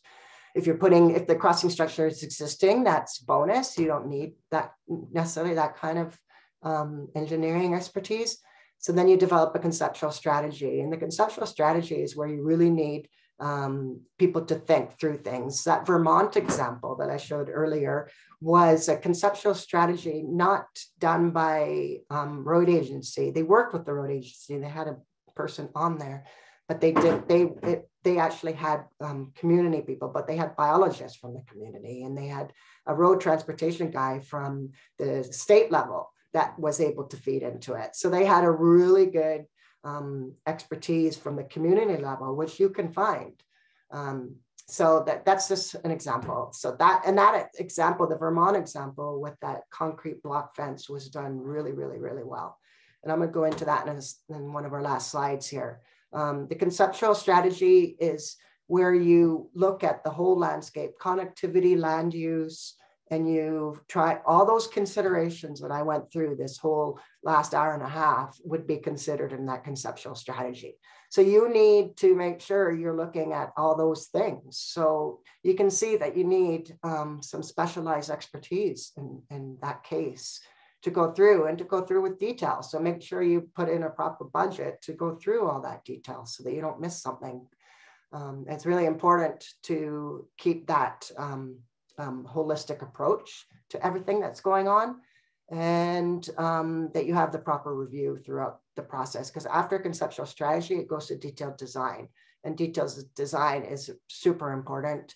That's where all the little details are drawn out on paper, and all the drawings go through several iterations, and you have all your experts review it, and you work with everybody you're consulting with, which is the road agency and the engineers, and et cetera. And then the tender stage is so important. And I didn't know a lot about it until the last couple of years. That is where it goes out to the people that are going to install it, put it in the ground. So you want those people to have experience that it goes out to, and you want to make sure your competitive process is competitive. So you don't just have a handful of companies that are bidding on it, and you want to make sure that they've maybe done this before. There's a lot of projects now, and people have done it before. So you want to make sure that that's happening in that process. So this is an example of a pre-conceptual strategy that I would draw up.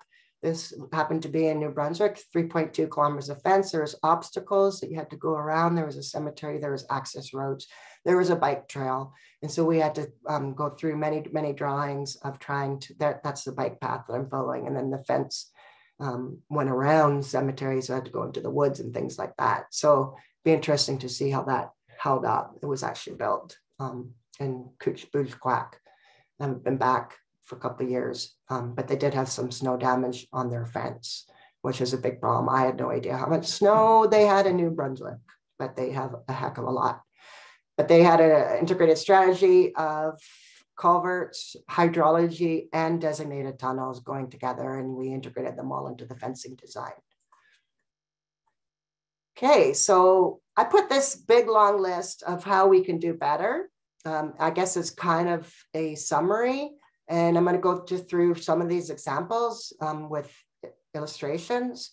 And I talked about the tendering process, supervising oversight with the contractors, quality control measures into the tender document. And what I mean there is ensure that if something goes wrong with the installation, it's not done properly, that there's 2 years of they have to come back and fix it kind of thing, because we haven't seen that up until this year. We're starting to see it.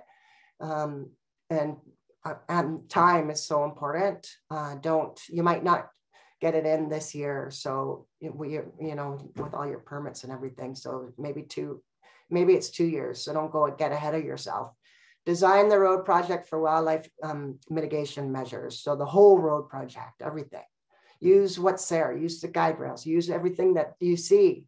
If there's an access point, integrate that, figure it out and do the proper design. Because if you miss one thing, if you miss those nesting mounds or something, and then you maybe made it worse off for the turtle. So scientific research and development, we've already heard about. And there has to be opportunity for adaptive management. And this is a problem with everything we do with the environment. Adaptive management is supposed to be done, but it never is. And there's never money, and so we can't go in there and fix what was wrong after we've monitored. It just gets shelved. So we need to have those opportunities, and it's not going to work if we're trying to do HSP grants and go around and fix all of it. So we need to stop that right there and put it in right for starters. And if we don't, then we need to be able to get in there and fix it. And and again, if we have more trained people, the easier it is to do that. So this really is important, these drawings. You can see that these are 2 drawings I pulled for many projects that I've reviewed for guideline documents, and these are actually available on the internet, and I'll send the website for people that want to look at drawings. But you can see that there's a lot of detail in what needs to be done. So you want to make sure that those are followed. This is example from the Vermont project. And if you look at these drawings that they drew up, there's the Moncton Wildlife Crossing project. And I think they hired a engineering company here to help them get these drawings out. But you can actually see on the ground what's portrayed here in the drawings, because it was just followed and done so well. So that's a before, and it actually looks like that after. So that's a good thing. They can be quite complicated. This is an example of a drawing from the Oresco project at Jackson Lake. And you can see that there is quite a bit of information and specifications for that wall that they built, and other things that needed to go with the wall, such as drainage. So we need to update, I talked about this, update and improve our standard drawings and guidelines. So the MTO is an awesome standard, but the fence end is not good, and that needs to be updated, and we need somebody internally to get on that and do that. It's been several years now. These fence ends need to be more flexible, definitely, and something that fits with the current research.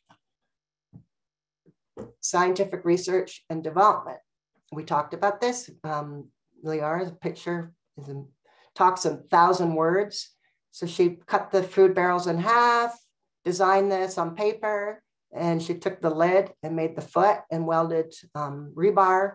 And so that this slumping problem I was telling you about, it sits nicely in there.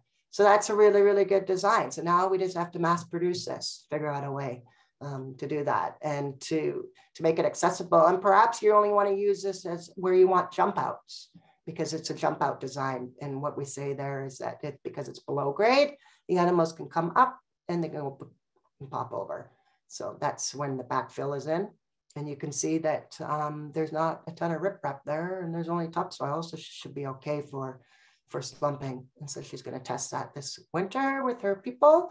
And this is a missed opportunity, and it's really, really sad because when you spend all that money putting in this beautiful crossing structure and a beautiful wetland and a very busy road that all the cottagers travel, and you didn't get that little bit of fencing that you just need along here to include along the wetland for the turtles that are nesting, that are coming up here, then it's a darn shame. So now we got to go back to the county who have already, Simcoe County has already installed exclusion fencing.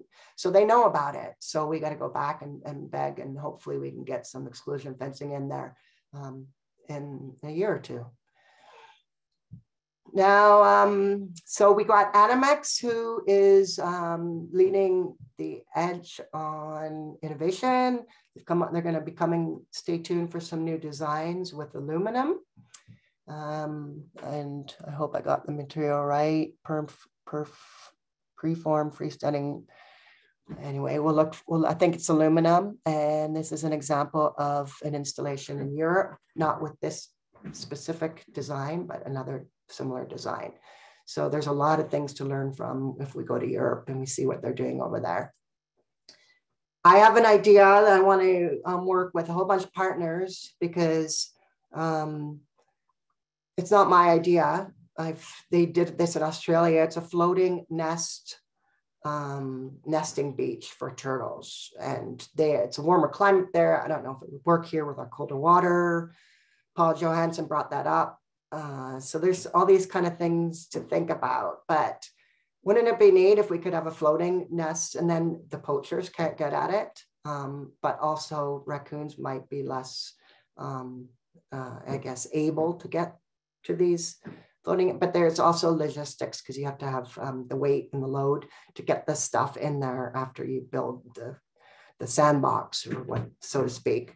So these are kind of things that we get so much money, but we have to install these things so quick. We just pour sand on the ground, and we don't really think about how we can do these things better collaboratively. We have to work as a collaboration.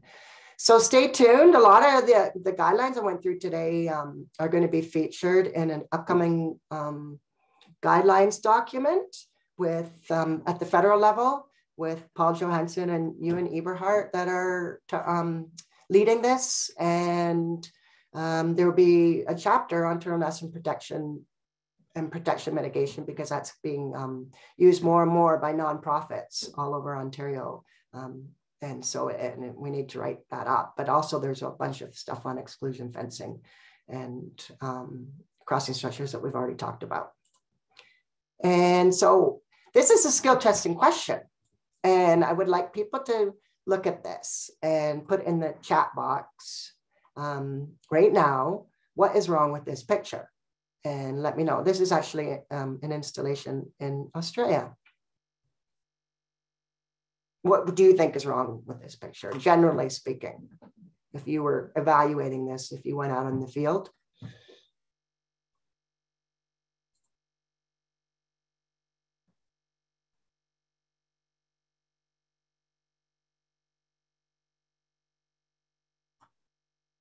So Kari, I can read you some answers. So motorist behavior modification, speed limit reduction, raccoons swim. Large no, that was just further before, yeah. Okay, large animals can get out. It looks dark.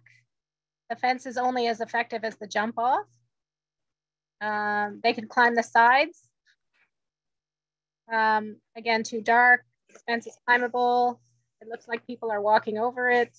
Too low. Large animals, again, can jump out. The height may be too low. Free meal for predators. That's a great answer. Yeah. The opening is problematic. It opens up where there's still cars. It's too short, things could crawl over. Jump out lower than barrier height. Too much vegetation. That's a good answer too. It looks low, too dark. The entrance is not in line with the directional fence. That's good detail. And the fence is missing on the other side of the road. That's good. Metal gets hot, no guiding fencing. It doesn't funnel the reptile to the crossing site. No ramp for jump off properly. So, what do you want to answer this question, Kari, for everyone? Yeah, no, that's a good summary. I'll start with the raccoon swimming part. I know they swim. I'm just hoping it might deter them.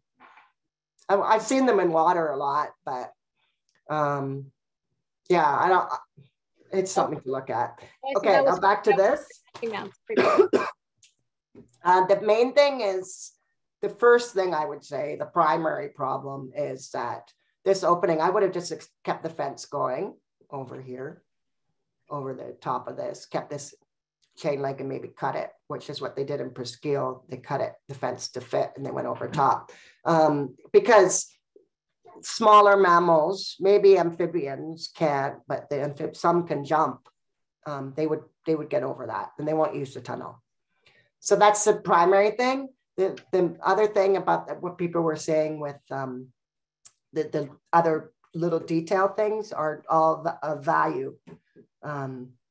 Definitely. It does look dark. And in this particular circumstance, they had to integrate a sidewalk in there. So they put asphalt. It should be open top, and maybe along the road it's open. It's at grade.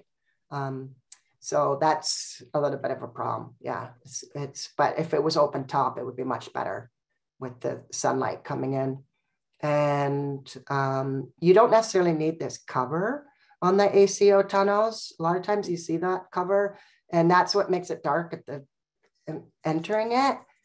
You can go without, and then it would be more flush with the fence if you took this cover off. That cover has a little, I think they're redesigning this now, where they took this panel out from the middle, because it was for amphibians, but that doesn't allow larger animals like turtles to go through if you have that panel there. So that's something to think about. And then the vegetation should be cleared, but that's actually not bad. Some of ours get really, really overgrown, as you saw, especially if there's frag there. David Seaburn raised his hand. Dave, you could talk if you want to. Are they allowed to take their? You're muted. You can unmute yourself, Dave, because you're obviously special. So you get to unmute yourself. Yes, please. So he said it was a mistake that he raised his hand. So oh well, we'll forgive you. Somebody else raised their hand. I think that was also a mistake. Okay. So is this the end of the session, or we got a few more slides? Okay, there might be one more brainstorming slide here. Hold on.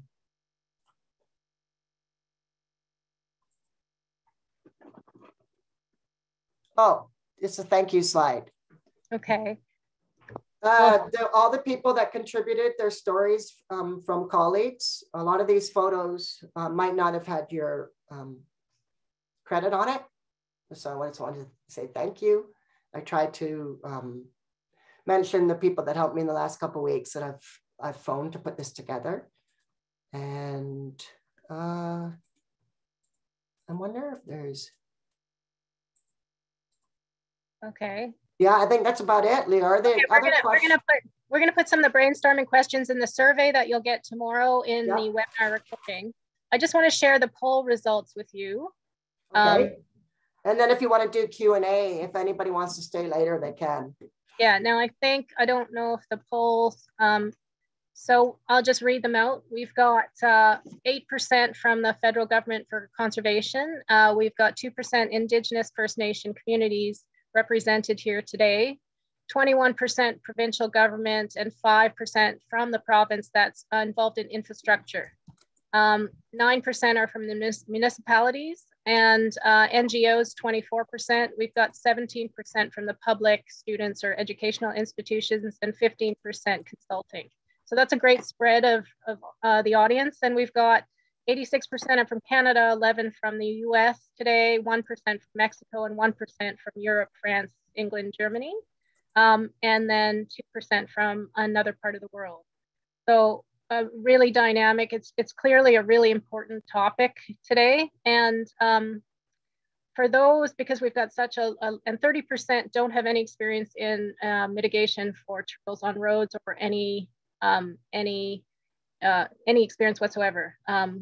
And so for those people, we just want to cover why turtles need to cross the road. Because I've had many volunteers that say just use exclusion fencing. So the turtle shouldn't be on the road. Don't let it on the road. It doesn't need to cross the road. Well, that's not quite true. So turtles, as I have high brain plasticity when they're very young, and that brain plasticity curtails very dramatically after about the age of 4 or 5. So in the first few years of the turtle's life, and I'm talking about terrestrial turtles, they're etching pathways in their brain effectively. And they're etching pathways to the different parts of a territory that they will use for the rest of their lives. And part of that territory are the hibernation sites. Hibernation sites are often very different than feeding sites. Hibernation sites have very specific requirements in terms of ice cover and oxygen levels, water quality for a turtle to survive. And to access those hibernation sites is really important. Now, when wetlands are removed, turtles will adapt, but turtles don't adapt well to being relocated. Very difficult for them to remember or etch new pathways. And so that's why turtles are not crossing roads. The roads are crossing the turtle habitat. So they are also very stubborn and will do whatever they can to get across that road. Often, if you design an exclusion or a fencing underpass infrastructure and you have one little mistake, whether it be a driveway through a private driveway that interrupts the whole fencing mechanism, or a hole in the fence, turtles, or the ends not being arched back further enough, or not bounding the wetland entirely. So turtles mainly like to be wet and they feel more comfortable in water. And I'm just generalizing across species here. So if we're generalizing, if you haven't bound the habitat well enough and there's an open end of a wetland, or there's a hole in the fence and they get on the road and the jump out isn't working, turtles can go back and forth between the two ends of the fence, and you can actually create a real problem for turtles. So you're actually creating a trap, a death zone for a turtle, for turtles that was worse than before. Populations can become locally extinct. This is really important for municipalities to understand. If too many wetlands are filled in and there's turtles end up hibernating together in whatever remaining sites, if the water level changes or someone fills in that wetland, you can actually create local extinctions. So these are much more sophisticated projects than may appear on the surface.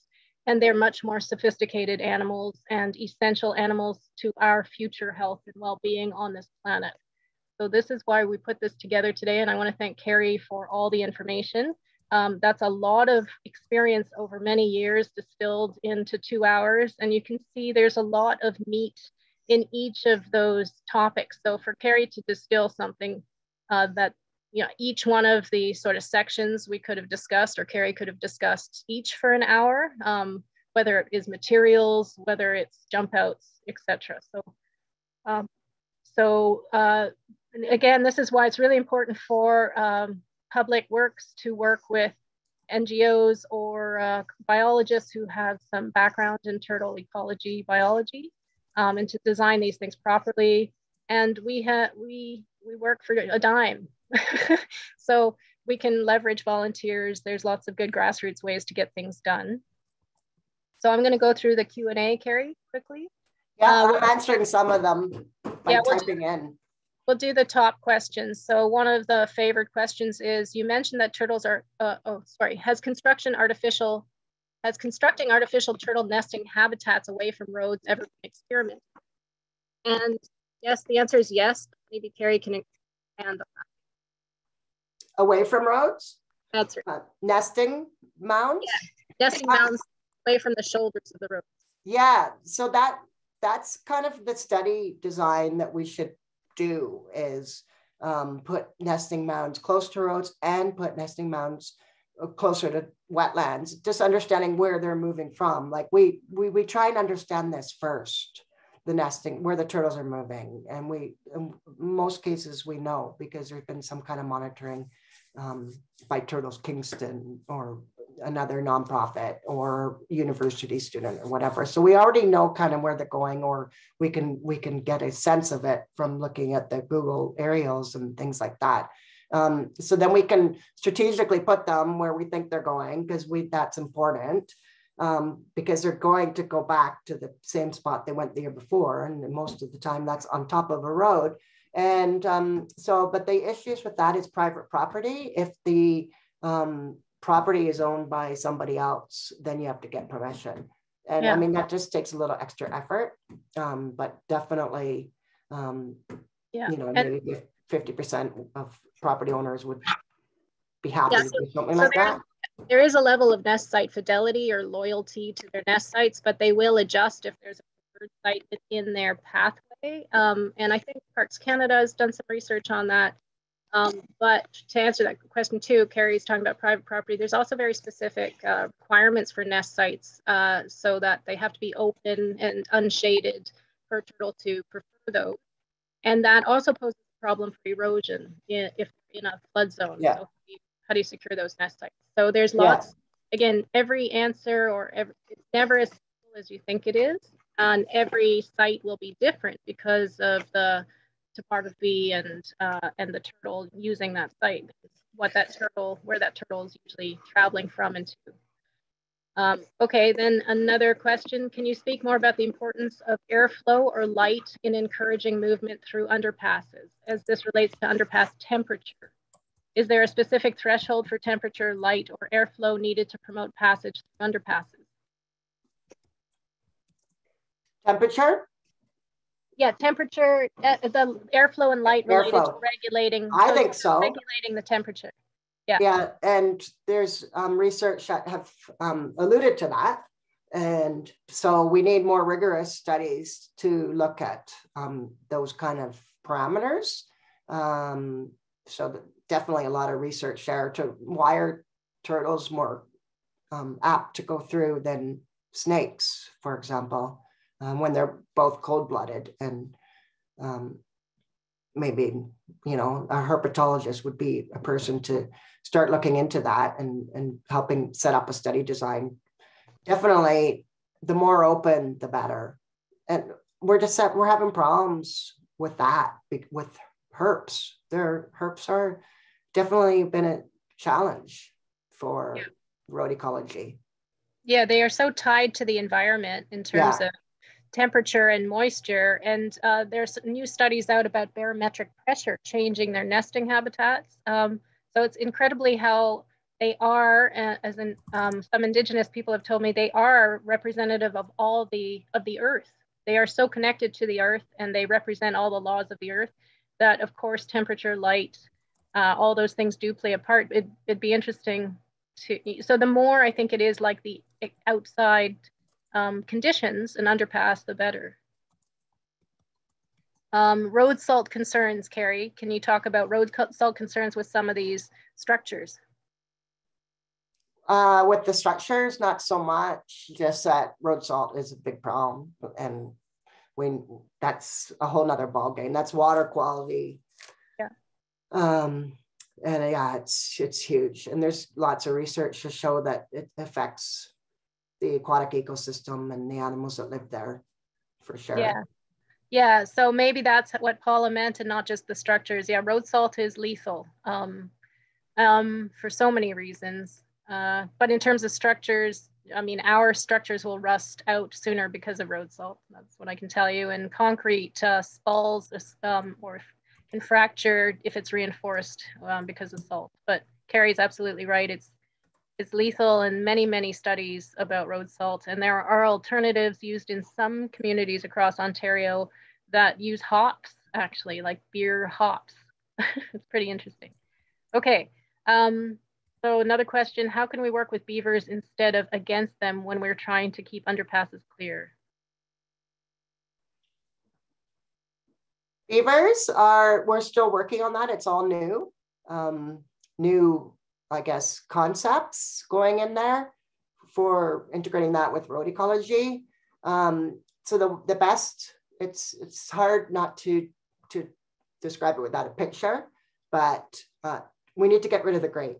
So if you get rid of the grate, then what are you going to do? So we do trapezoidal fences, or we do diversionary dams around the culvert to protect the culvert. And within those structures, you need to build in turtle passage and keep the beavers out.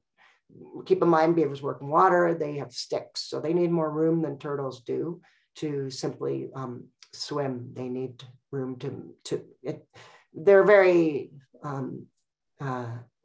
busy and hardcore, and they won't give up. So, they'll try and get sticks through anything, but you might deter them. So that's the idea, is to work with the beaver. And so you take the trapezoidal fence a little bit further. If you have exclusion fence, you keep it 1 meter away from the exclusion fence upland, where the trapezoidal fence around the culvert ends. So you have that gap. If you have that gap, that's where the turtles can get in and access the culvert. That's the main way. Or the diversionary dam, if it's kept just at water level, turtles should be able to get just over top of the diversionary dam. Yeah.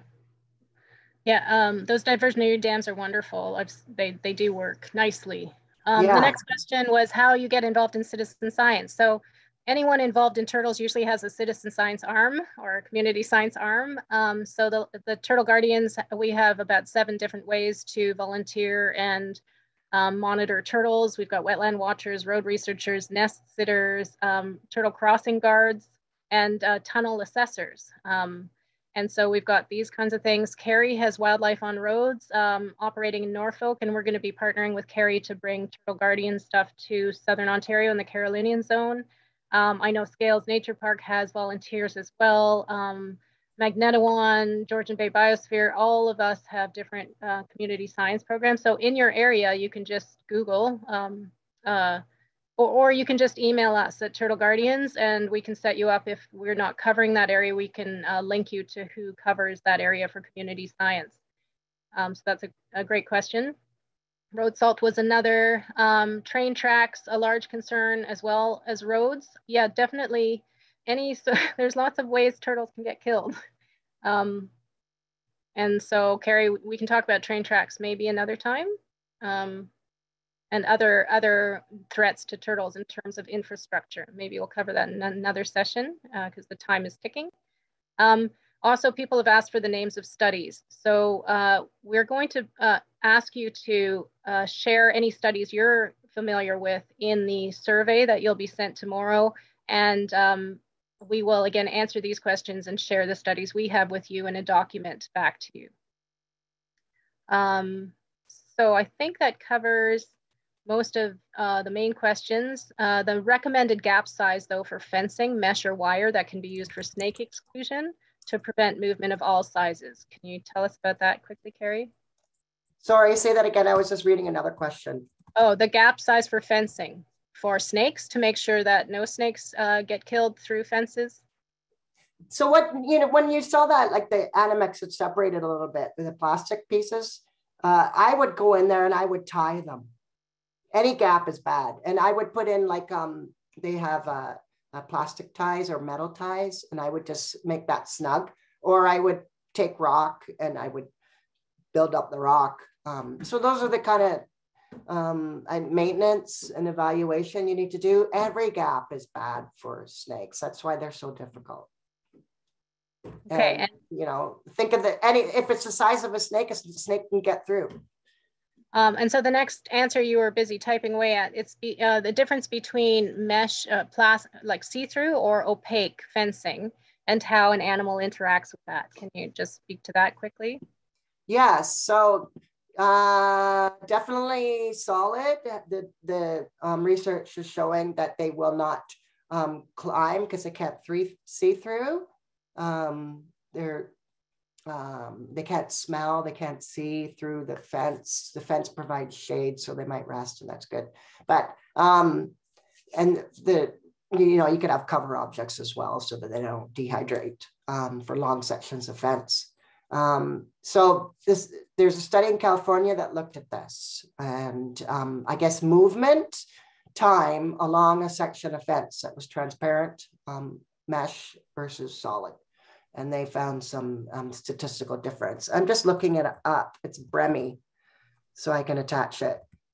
Bremy, California fence end. She actually looked at fence end stuff as well. Okay, and then a question about Animex or plastic fencing and how it stands up to harsh weather conditions, fluctuating water levels, and snow removal. So these fences do have challenges in the snow. Snow load is a big issue in Ontario, and that's why we're trying all kinds of things. Kari, do you have more to answer to that? Snow load? Yep. Harsh weather and snow load for the plastic fencing. It's snow load is a problem, so that's why you have to think about it for all of the fencing. So you have to keep your road allowance suitable. The further, the better, obviously. And Animex has some specialized installation guidelines for areas where you want to, you can't move away from that snow impact enough.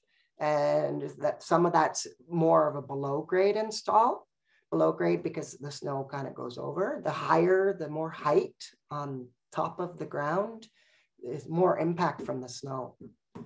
So you have to definitely think about that. And so that's why we have the cross wires, the farm fence. If you attach it to something, then you just have that stability when the snow hits it. And that's so important.